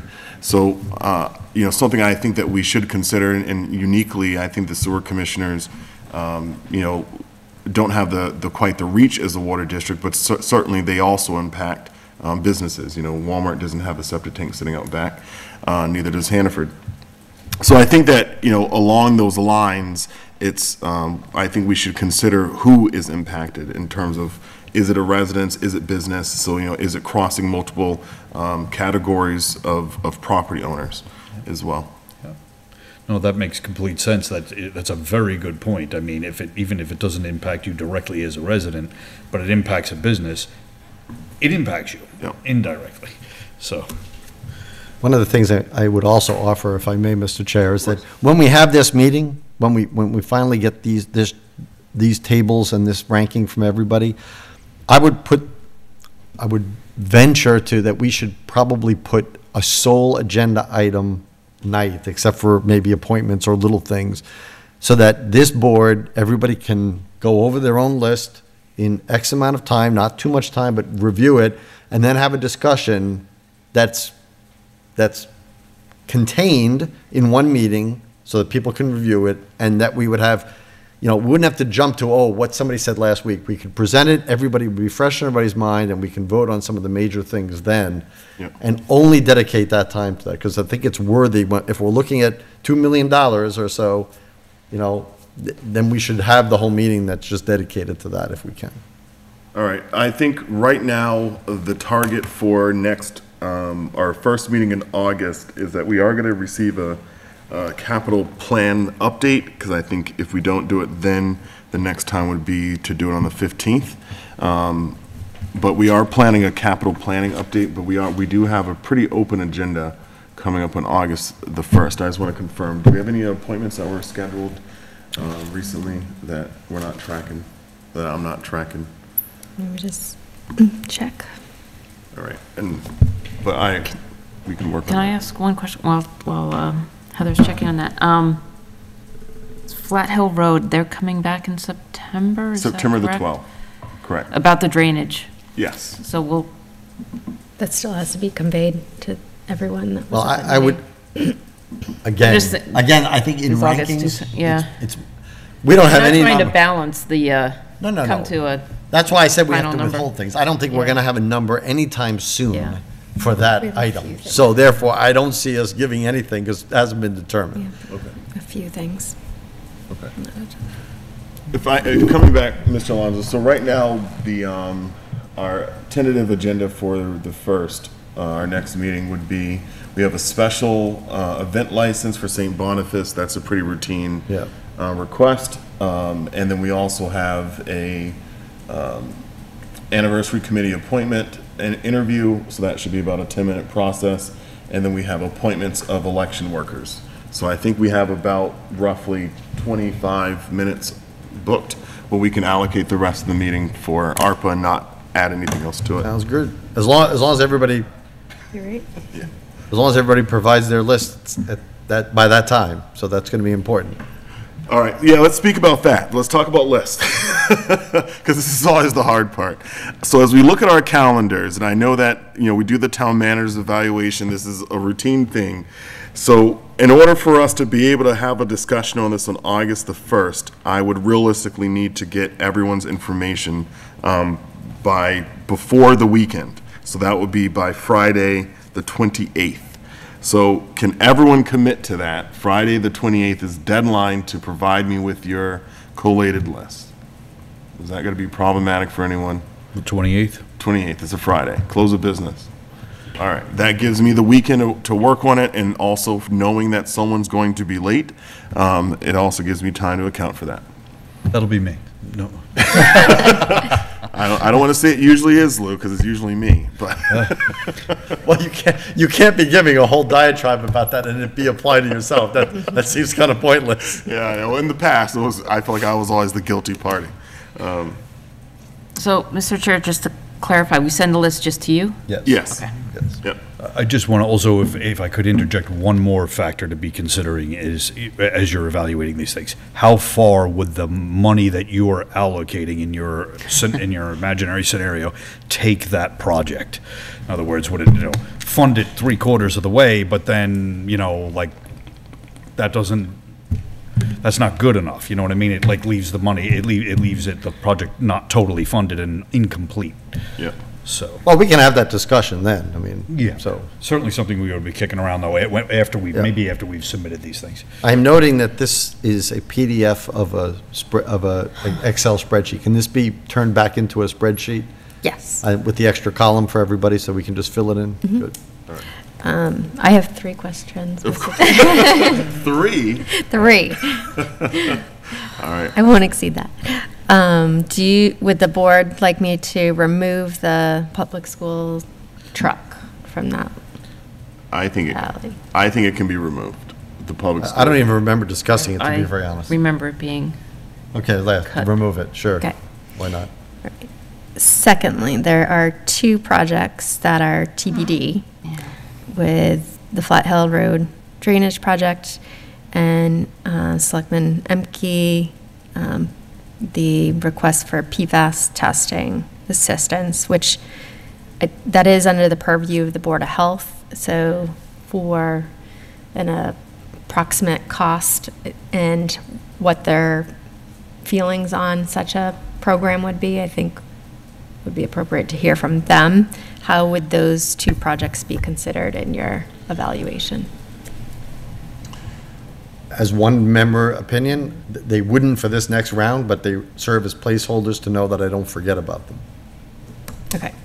And third was regarding the ambulance and the 2 trucks. Is the board taking into consideration that dollar amount within what's available when you're doing your evaluation or not? You're saying those funds are committed at this time, you'll look to those at a later date? Okay. Yeah. All right. Yep. Thank you. Okay. Those are the easiest questions. I'm not sure, can you just like, I kind of, give me that third one again? Are we considering the $986,000 that we committed for the ambulance and DPW trucks as we do our rankings, or are we considering that later? I think the answer is we'll consider that later. Yeah, okay. All right, we're going to consider it committed right now. Yes. Because- Unless and until Because we it is. to work some kind of. Correct.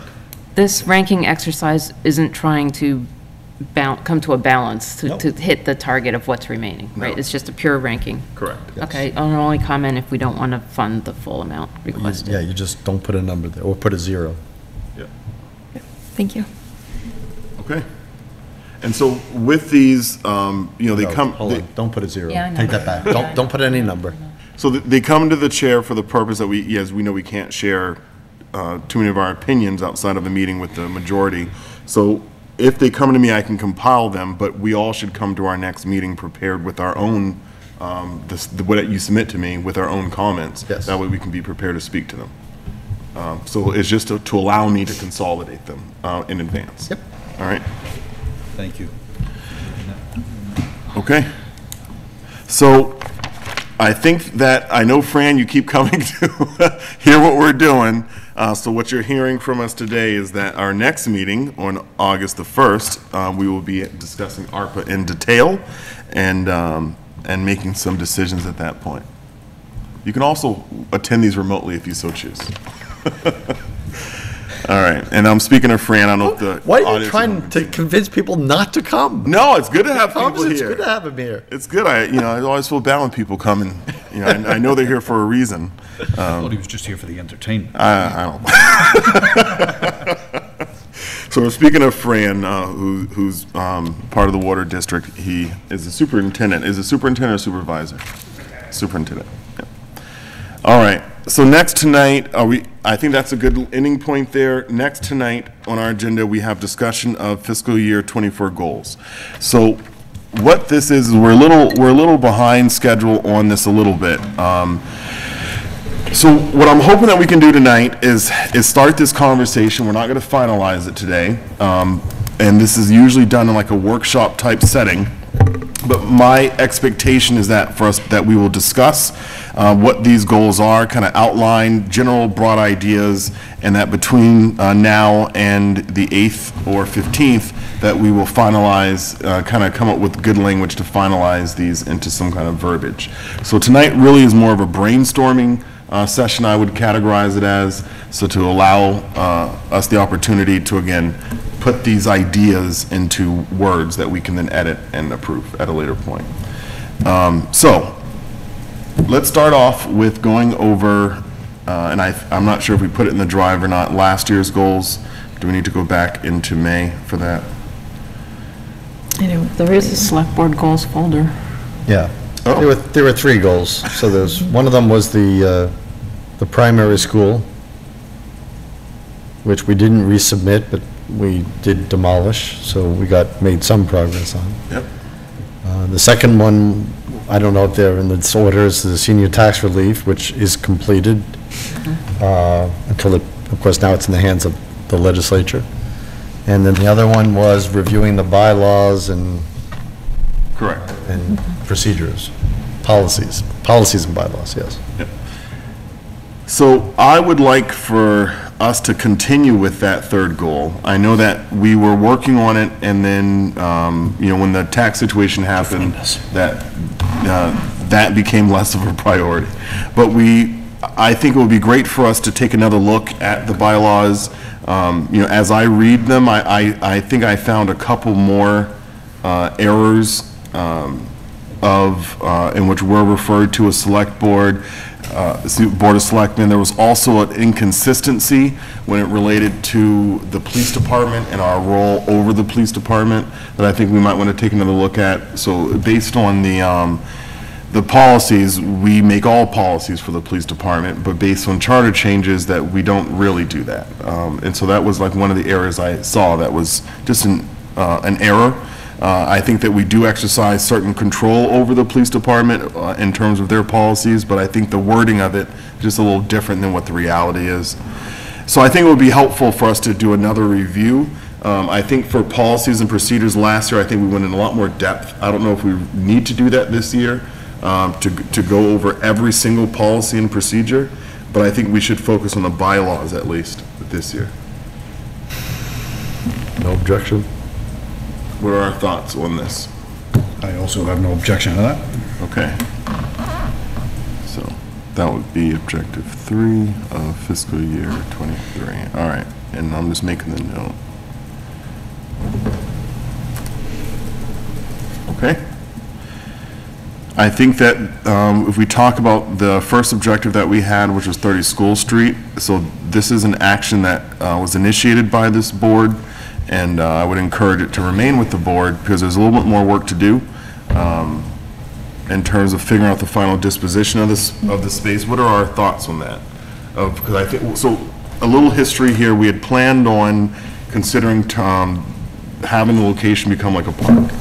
We went before the town. I think that at that time, town feedback was that our plan was costly, that the idea wasn't fully developed. And the town did not support moving forward in that direction. I think that given all the public meetings and stuff we had, we were honestly, I think, shocked. I think we were a bit surprised by that result, given that there was no intimation prior to town meeting that that could be the result.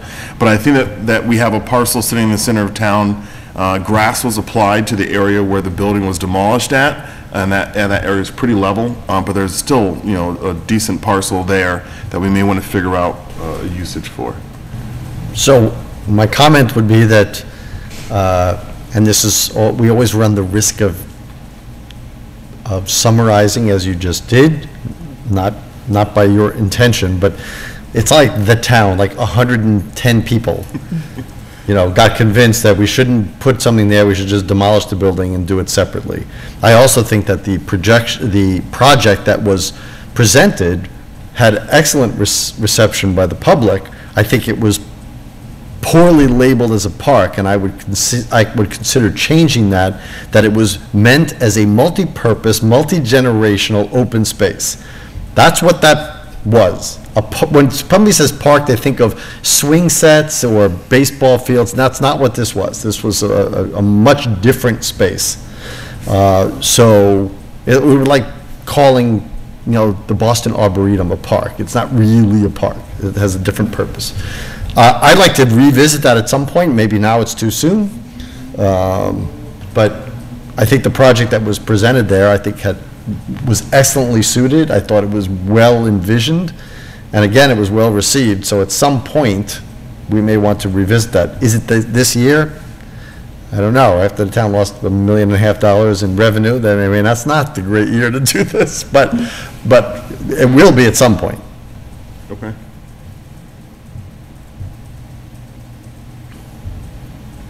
It sounds like what you're suggesting is maybe this isn't the year to continue this goal.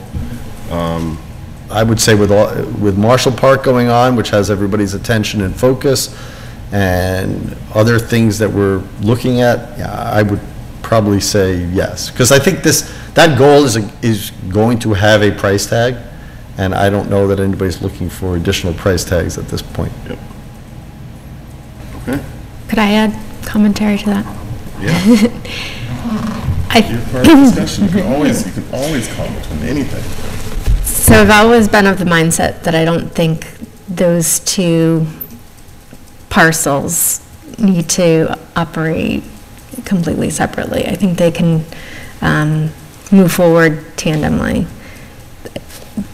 One aspect that the board, I think, instead of delaying that because it may get lost down the road if there's still not forward progress on doing something, even forward vision of what that timetable is going to look like, whether it's pursuing grants at a different period of time, looking forward for financing, but just something to keep progress moving on that parcel.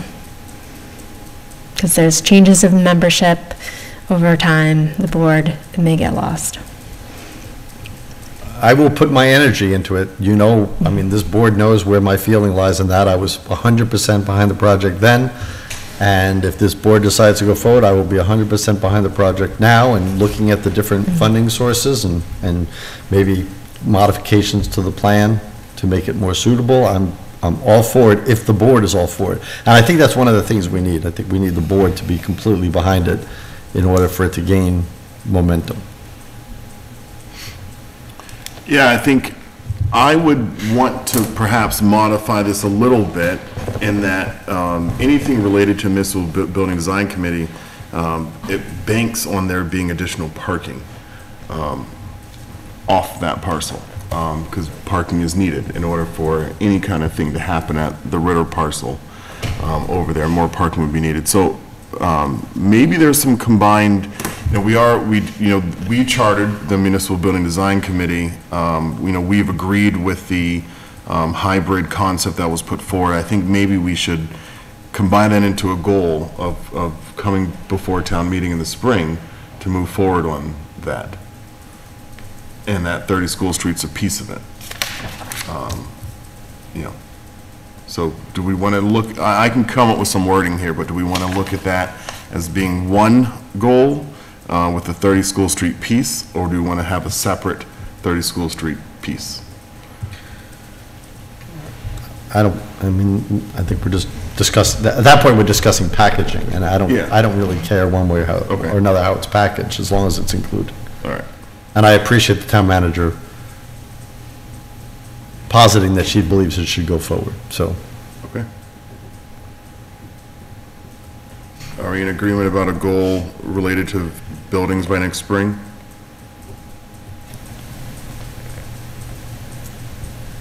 Sure. Time? Yes. All right. That sounds like 3 to me. Are there any other, I know that separately, conversations are ongoing with the Green Communities Committee related to solar panels on the old dump. That would help provide the town with a source of revenue. And there's different ways that can be packaged, but that project is still in its infancy. I think I had that conversation with them about 1.5 years ago now. And there were some conversations with individual from, I believe it was MRPC, about different things. And then the end of last year, the state changed the law that related to redevelopment of brownfields. That previously, a lot of that funding for brownfield redevelopment was limited to communities that were basically cities. And they expanded that program to include everyone. So it's no longer a program that's only for basically urban environments. So that would free up some more money to help be available for brownfield redevelopment. And then, with where the state's at, I know that some grant monies were being made available through some of the different state agencies and quasi-agencies to assist with that. So I think there's more to be done there. I don't think we're ready to call it a goal, but it's something that I will continue to work with the Green Communities Committee on advancing so that we can see how we get to a point where, we can get some solar panels, the old town dump, generate some income, and perhaps, when we have this discussion, we can tie it into specialized purposes, whether it's general fund offset or if it's funds that are specifically allocated for, buildings, our most expensive things in town. So that way it helps build up a steady reserve. There's different ways you can do it, but I think there's a lot more conversation to be had is the point. And I'll work on that, but I'm hesitant to ask that to be a goal. Other areas the board feels passionate about? Well, I'm not sure that this goes in the realm of goal, but certainly goes in the realm of radar item, and to the extent that the board can be of assistance and support in this regard, but the whole staffing issue.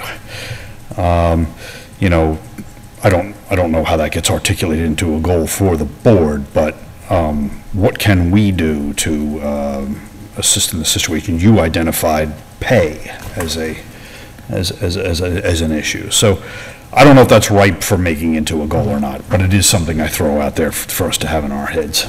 I think if we have ARPA money available to the town manager to get a consultant, that's probably what the town manager, I would assume, would need based on our conversations. Because I think it's a little more than just pay. It's also somewhat of a reorganization. There's probably some positions that could be reimagined as well. Mm-hmm. That it's not always just an add. Sometimes it's an add and modify.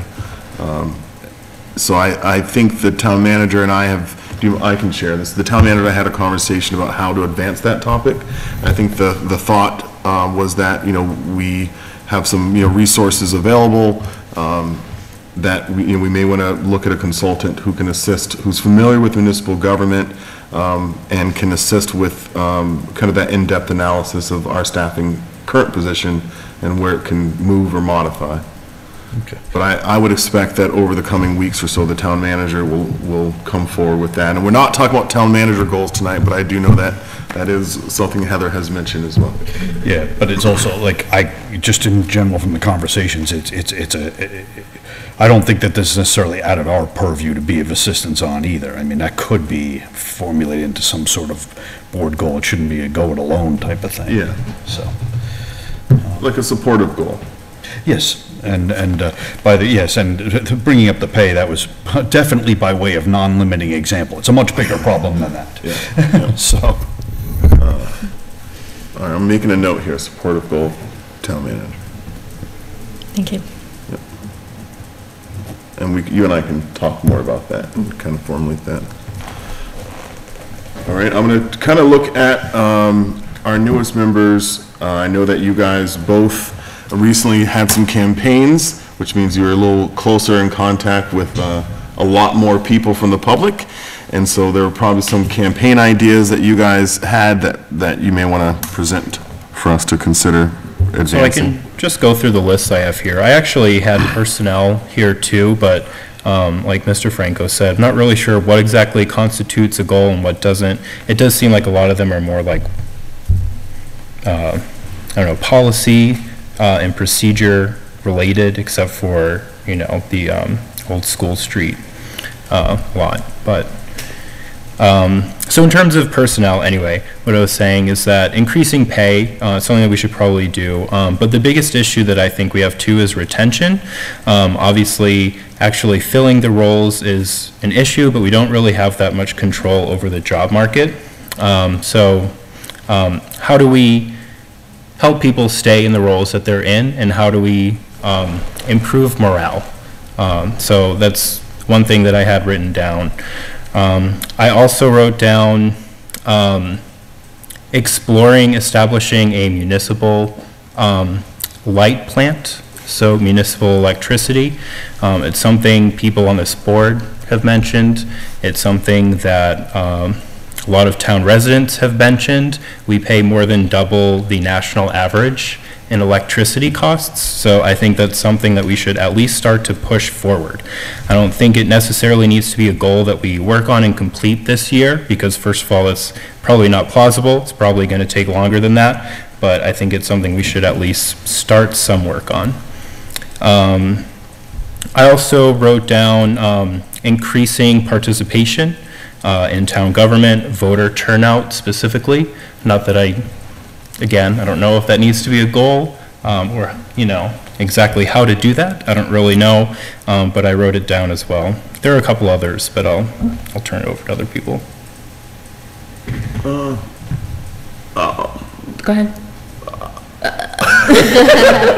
I would add some comment that, you know, it's hard to get public participation. We've had goals in the past of looking to improve public participation. And those are challenging goals. I think that something that was said tonight was very true, which is, you know, a lot of times how people volunteer is someone that they know has given them that kind of insight, has made that like personal appeal. That tends to be highly effective. You know, sometimes having the booths at the farmers market is something that can help introduce people, have them complete a volunteer application form. That those have been helpful, but I find that to be an incredibly challenging goal to increase public participation, because I think that when I first started in government, I remember saying, like, people need to campaign more. They need to go to people's houses, knock on doors. After getting involved in town government, I fully recognize that when people have a problem, they will certainly let us know. And they are very vocal when they do. And so I don't know how. I don't know if I have any magic answer. I have been unsuccessful in getting people to want to volunteer who aren't already volunteering. So I don't know if that's something that's a realistic goal that we can take on and get a real result on. And then my other comment was, I am fully opposed to the select board making a goal of replacing Unitil. I think that sends a terrible message to the electric company. I think that a better approach would be to explore it. And to, you know, not for it to be a goal, but to explore what that looks like, what is entailed in order for that to even be an option on the table. I think, you know, kind of that level of research. I know that we have members of the community who already kind of know this stuff, but maybe formulating that in a way that's presentable and digestible would allow us to get to a decision point on whether or not that should be a goal. That would be my input on that. Could I just add on to that? Or just like creating an electric, I mean, there's so much to consider in that. So a feasibility type study, I think, would be necessary with case studies of, you know, bringing in the experience of towns that have undertaken moving to a municipal light department, such as Shrewsbury and I believe, where is it? Concord has municipal. Concord, okay. Yeah. There's one out towards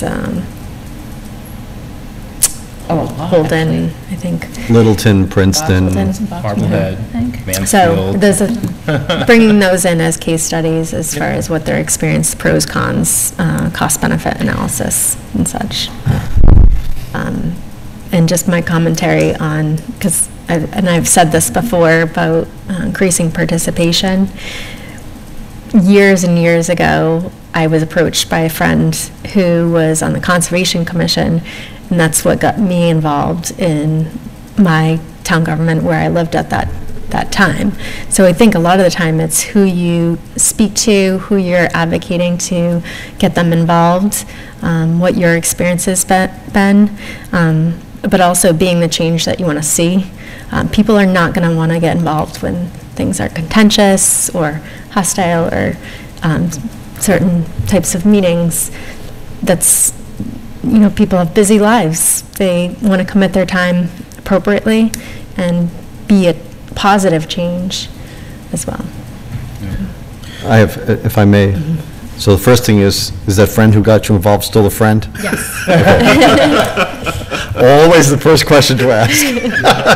I agree with that last point, that obviously people, in order to get people to want to volunteer, it has to be something that they feel they won't be wasting their time, so it would be a constructive discussion that will have an impact. I think that's what people are looking for who volunteer. They want it to be constructive, and they want to be able to see results. I mean, they're going to be disappointed in the speed of the results, because that's the way municipalities work, but that's how they're engineered to work, but they still progress nonetheless. But to get people involved, believe me, has been, the thorn in my side forever, and if somebody has a magic bullet how to do that, I'd love to know. When it comes down to the municipal electric, as somebody who put together and raised the idea of putting a feasibility study after the ice storm of 2008 in mind, unlike the chair, I will be very bold in saying if I could get rid of Unitil, I would do it in a heartbeat. And I don't think it sends a bad signal, because I've said that for the last 15 years. So, but there are huge obstacles. Number one, there has been no one who's converted from a private utility to a public utility. All the ones that are public utilities that I am aware of became public utilities when the grid was being formed back in the 30s and 40s. So, at that time, that's what happened. Some private entities went in some places, and some towns decided to take control of their own fate and did it then. And not everybody, that's why they're spotty. Of the 351, I don't even think probably, I don't know this for a fact, but probably about 10 to 12% of them are municipal owned. But worth doing, the big obstacle is that unless you're going to build a parallel system, you would require to buy the existing infrastructure, which is why the Muni Bill has been so important, and why I've supported it ever since it was, first presented to the state legislature, and I still support it, because that gives the town the teeth to say, okay, we can talk about the feasibility of doing it, and it won't be done in vain, because if we come to the conclusion that it is worth it for us to do it, that we have a way to buy it without the utility just saying, nope, we're not doing it, we're not interested, and that's it. Which is where the legislation is now. There's no way that a municipality can force the sale, and that's problematic, because there's no way a utility, especially one that only has 4 towns in Massachusetts, is probably willingly going to just give it away or sell it. They're going to think that, nope, it's going to be worth more if we just hold on to it. So that is the big obstacle to that. But otherwise, I am in full support of the Muni Bill, and if that ever passed, believe me, I would 100% get behind a feasibility study to see what it would cost to do it. But to build one separately would be enormous, enormous cost of funding, so. If I may just add a couple of points on the volunteer piece. That idea of the booths at the farmer's market, that will either increase participation or kill the farmer's market. I did it a couple times last year. We got one person to join on the agricultural commission. Okay, but also, I just want to say that publicly participating in government is not just volunteering on the boards, it's also showing up at meetings, understanding issues, and, just in light of the most recent crisis, we had a lot of public participation, for sure. I think in some ways that whole crisis made this even more challenging. It made being on boards and committees less attractive to some extent because of the way some of the dialogue occurred. Many people that were in that crisis, who were affected by that crisis, did it the right way. I mean, they advocated in the proper way, that forcefully and vociferously, but properly. Many did not. Many spread a lot of false information and accusations unfounded, and made the whole thing a lot less attractive in terms of serving on boards and committees. Just by being ill-informed, or, I mean, spreading misinformation unintentionally or intentionally in some cases, on public media, on social media or what have you. I think the public has a role in this too, to do it the right way. There were many examples of people doing it the right way that were affected by that crisis. People that brought data and facts and made good arguments and didn't attack boards and committees personally or the town manager personally, but definitely forcefully made their cases. And to me, those people are more convincing. The people that come in and they know they have their research and their facts, and they come in with civility and make their cases, those people are more convincing to me. People yelling their heads off and spreading a bunch of false information and conspiracy theories, I stop listening. So I'm just making an appeal to the public too, that the public has a role in this. Think about how you might be affecting positive discourse or poisoning the well when you engage in these matters. Thank you. Renee? Okay. So I just want to expand a little bit on two of the topics, I guess, that have been brought up already, and then I have one more that hasn't been talked about yet. The personnel. So, I mean, I'm dealing with this now in my day job. I'm trying to recruit. So I'd be interested in learning.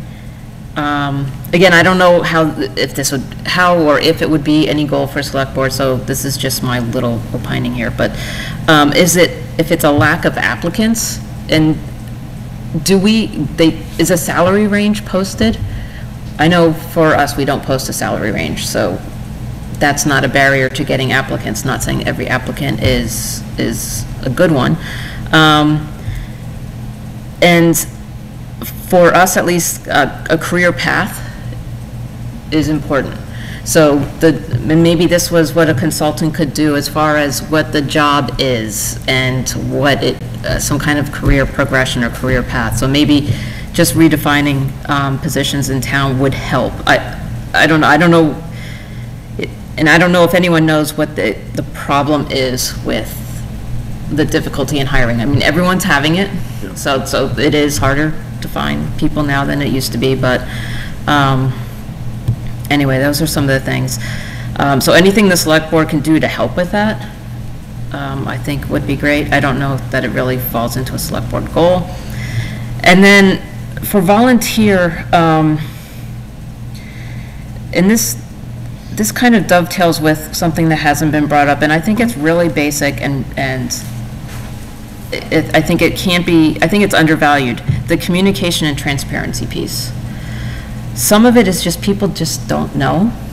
They just don't know. Even though we, say the openings, they're in the paper, they're on the website, not everyone's online. And word of mouth is still, I think, the best mode of advertising and getting messages and things across, because not everyone is online. Trying to find not everyone's on social media. What is the best avenue for reaching the most people? Just getting information out there of what topics are going to be presented. I mean, I know, like, for town meeting, the warrant articles are mailed to every home. I know some of them people probably take it and write in the trash. And that is the public responsibility. So some of the onus and it falls on, and there are some people who are just, you're never gonna change their mind. They're just, hey, just leave me alone. I'm gonna go home, do my thing. I just am not interested. So there are some people that you're not going to be able to get to become involved. But I think there are people who would be involved, and for whatever reason, it's just we're not reaching them, or if it's too difficult for them to get the information. So even like redesigning the town website, making it, the user interface, all of that, I think that could be formulated into some kind of select board goal. It's really basic, but again, I think it's undervalued. I mean, I know for us in my day job, our marketing, our documentation, it's important. And it's constantly being, tweaked to reach the most, as many people as we can. And this is actually not just with outreach into the community in the town, but even across the different boards and committees in town. Like the example of the private wells and Board of Health and PFAS. I don't think they've discussed it yet on any of their agendas. I think it's on their radar it's gonna have to come up at some point. I mean, but we're not even talking with them about this, and probably other boards too. So even communication within the town, boards and committees and so forth, I think could be improved. I'm not saying I know exactly how to do it, I'm just saying that's something I think we could work to improve. And some of it, I think also, getting back to the volunteers, some of the meeting times just don't work for people. This came up with the Board of Assessors, 2:30, 3 o'clock on, kind of limits who can volunteer for these, if they're not retired or have that flexibility with their job, they're limited to what they can get involved with. So that's a stream of consciousness, kind of. It was a good one though, Renee. I think you bring up a lot of good points. It's challenging, and I don't know the answer. I haven't been on social media. I gave it up for Lent, and I haven't gone back. And I feel I'm surprised at how amazing it feels not to be on Facebook. And so I don't know if I am going to go back. And I certainly recognize I'm missing a big chunk of information. But I generally feel so much better being away from it that I don't have the desire. But it does bring the question, like a lot of information I would previously be exposed to, I'm not exposed to it anymore, so I just don't know. And it is challenging. Something along those lines of engaging people is, I remember when my family moved into Lunenburg in the early 90s, and we had, I don't know if it was formal or not, but it was like a welcoming committee. And someone actually came to our house and introduced themselves and sat down with my mother and went over different town functions and different town boards and how to get involved. And it was one of my classmates' mothers. I learned that later. Anyway, but I wonder, if it would be helpful when we have new residents moving into town, especially looking at this board and seeing that, 2 of our current members are members who've moved into town recently. If it would be helpful for us to engage some of our newer members. Not everyone's lived in a town before. Not everyone knows how town meeting works. And maybe we do need to be a little more informative than we've needed to be in years past to engage people when they come in about how to participate. What is the warrant booklet that comes in the mail, twice a year? Is that something that we should look into? I'm willing to try anything that would work. I think I have, my experience in, just to use Renee's terminology, day job, but in my actual employment, is very similar in the fact of what the town is seeing. I mean, we posted a job in a high-tech company for a high-paying job, and we got 3 applicants. And we posted on every major job board that you can think of. One of the things that I think when it comes to the communication, and I just heard this recently and it really resonated with me, is, think back 20 years ago, 30 years ago, well, not 30 years ago for you, but there was fewer avenues of communication, and there are more avenues of communication, whether it's media, whether it's streaming music. There was just a handful of radio stations, a handful of TV stations, no social media. If somebody wanted to get in touch with you, they had to call your home phone, which was mounted on the wall or on a desktop somewhere, or they sent you a mail. But now there's countless ways that people, and so you get, even though there's more avenues, you get contacted less, and there's less shared avenues. So it's less shared experience, and that's a problem. You know, without being too philosophical, it's a problem in the culture too. We have less shared experience that everybody says, oh yeah, I saw that TV show. You know, the last episode of MASH, which is still to this day the highest rated, most watched show ever, was like 40 years ago.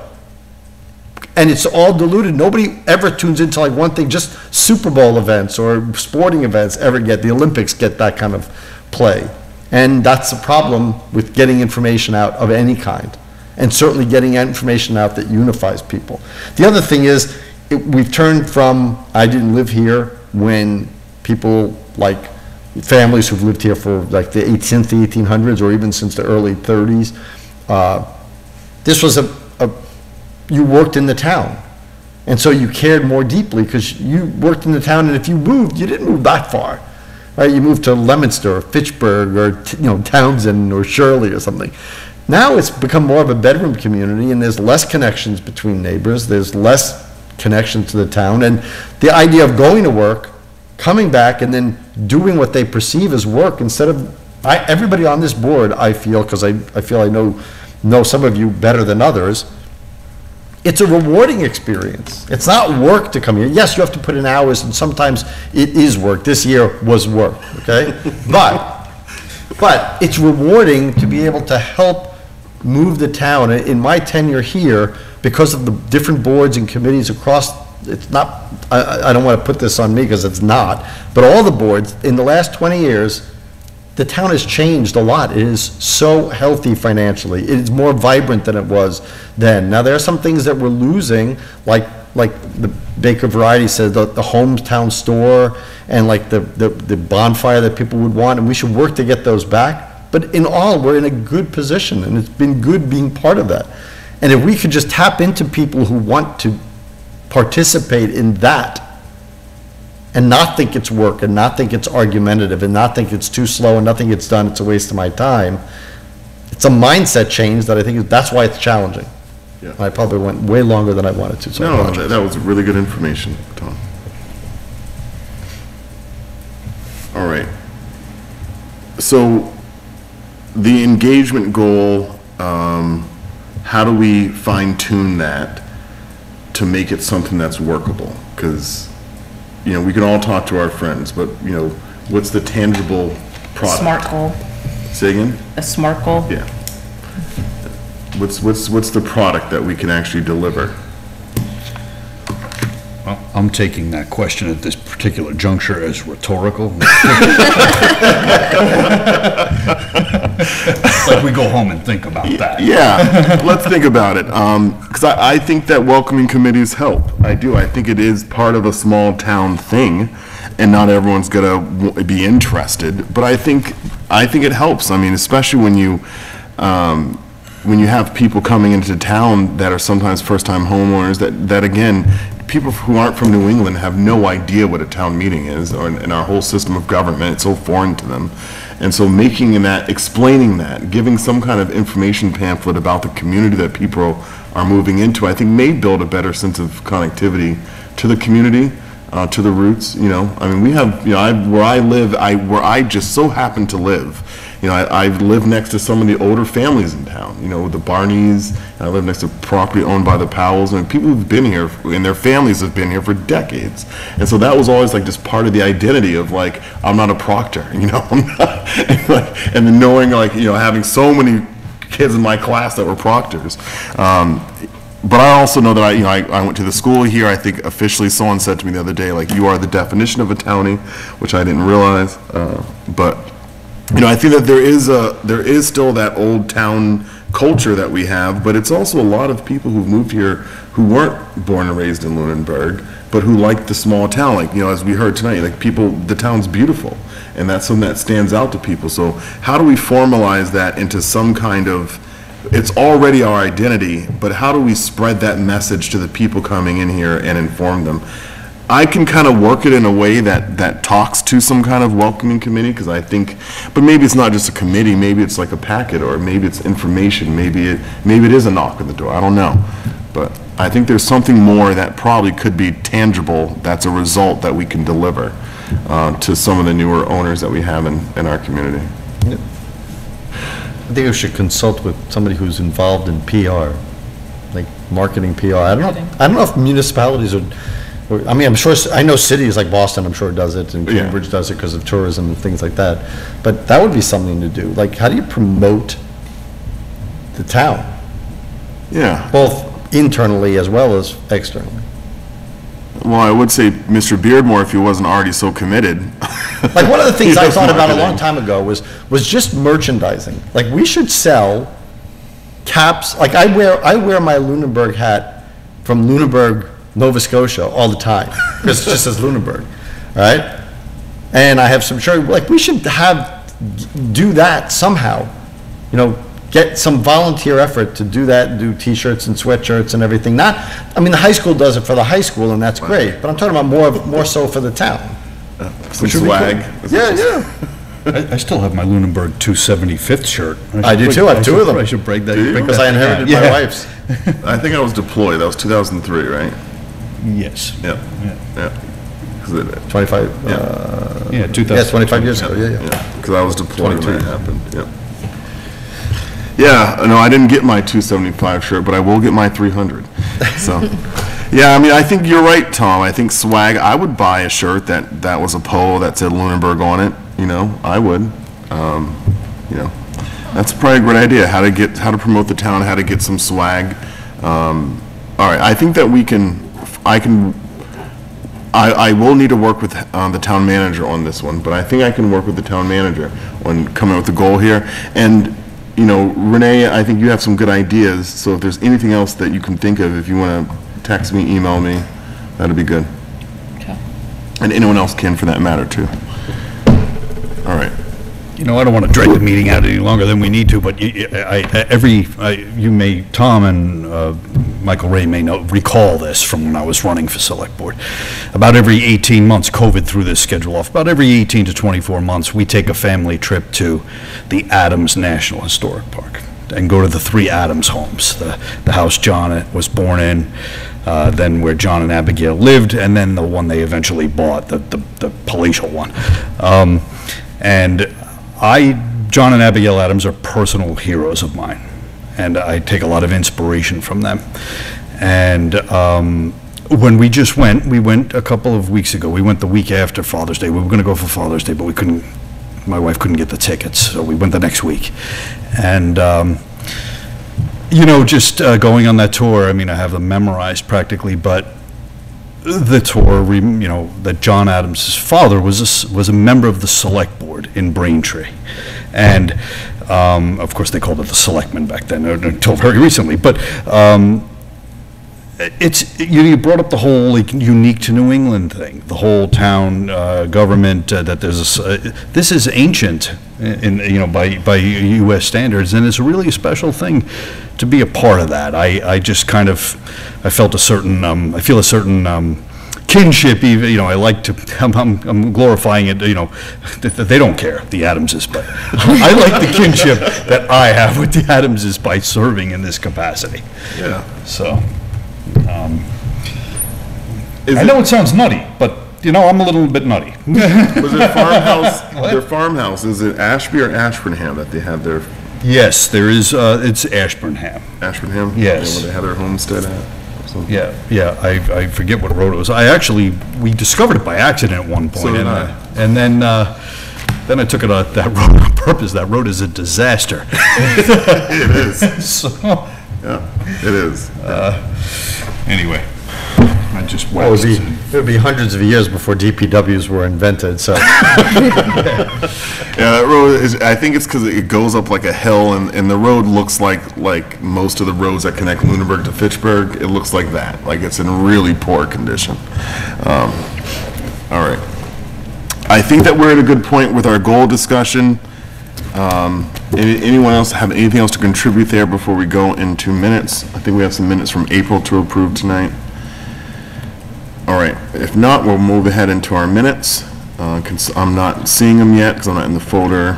Let's see, I July. didn't see any minutes for this week. Nope, they were emailed to us for their next For meeting. For August, Yeah, yeah. that's right. All right, do we have any action items this evening? All right, committee reports. Actually, this might be an action item, I think, maybe. I was wondering if, at a upcoming meeting, if we can get an update on the investigation report for the tax, or, Yep. where that stands. Yeah, I can provide, I'm not going, the 8th would be ideal, but I'm not going to be here on the 8th. So I can target the 15th for that. Okay. And I'll need to take some time anyway to check in with Tom and Heather before that. So we'll target the 15th. Okay, good, thanks. Okay? Any other action items? All right, committee reports? FinCom was canceled last week, I believe, for a lack of quorum, but I'm not sure. No, the agenda. Last minute. The agenda didn't make it to the Oh, assistant there we go. town I didn't hear the clerk. reason. There you go. It was because the, anyway. So they'll have another one in a couple of weeks. All right, I don't have anything. Okay, so just recapping, Mr. Nozzolo, you are going to be in training from the 1st through the 15th, those Yep, 3 meetings? that's correct. Are you attending remotely or are you unavailable? I will not be available. Okay. All right. Oh. That makes the ARPA discussion interesting. I can submit everything so that you can have it. Well, if you would, then, of course, this puts, I don't want to speak for No, the no, chair, fine. but I would say, since you're not going to be here to talk about your list, you may want to supply a written narrative. Yep, that's what I meant. Okay, all right. Yeah. And we can talk and go over it, and that way I can get some good notes from you anyway. Yeah, I would be more than happy to actually submit like a statement. All right, when do you become unavailable? When do I what? When do you leave? When do you become unavailable? Oh, it's right at the beginning of August. Okay. So, all right. Yeah, the deadline can remain for me as well. All right, so let's try to, you and I can talk offline. We'll try to touch base that last weekend. All right. We know that August 8th will be a 3-member meeting. I will not be here, so that would just be the remaining members. Pass everything. Say again? We can pass everything at that meeting. We'll make all the ARPA decisions. That's on the agenda for the 8th. And then you and I will touch base about that meeting, because it should be just a regular meeting. And then, all right, our next meetings will be on August the 1st. Again, as we heard tonight, the Select Board will have a brief meeting that night, and then we will be discussing primarily ARPA that evening. We will meet on the 8th. That will be a full meeting. However, we will have a 3-member board. And then again on the 15th, and then August 22nd. That's a lot of meetings in August. Do we have, I know it's 4, but it's August. Are there any other complications with the August schedule? No? All right. And okay. Do we have any public comments this evening from the town manager? No, thank you for asking. All right, any from the public? Seeing none. Any from the board?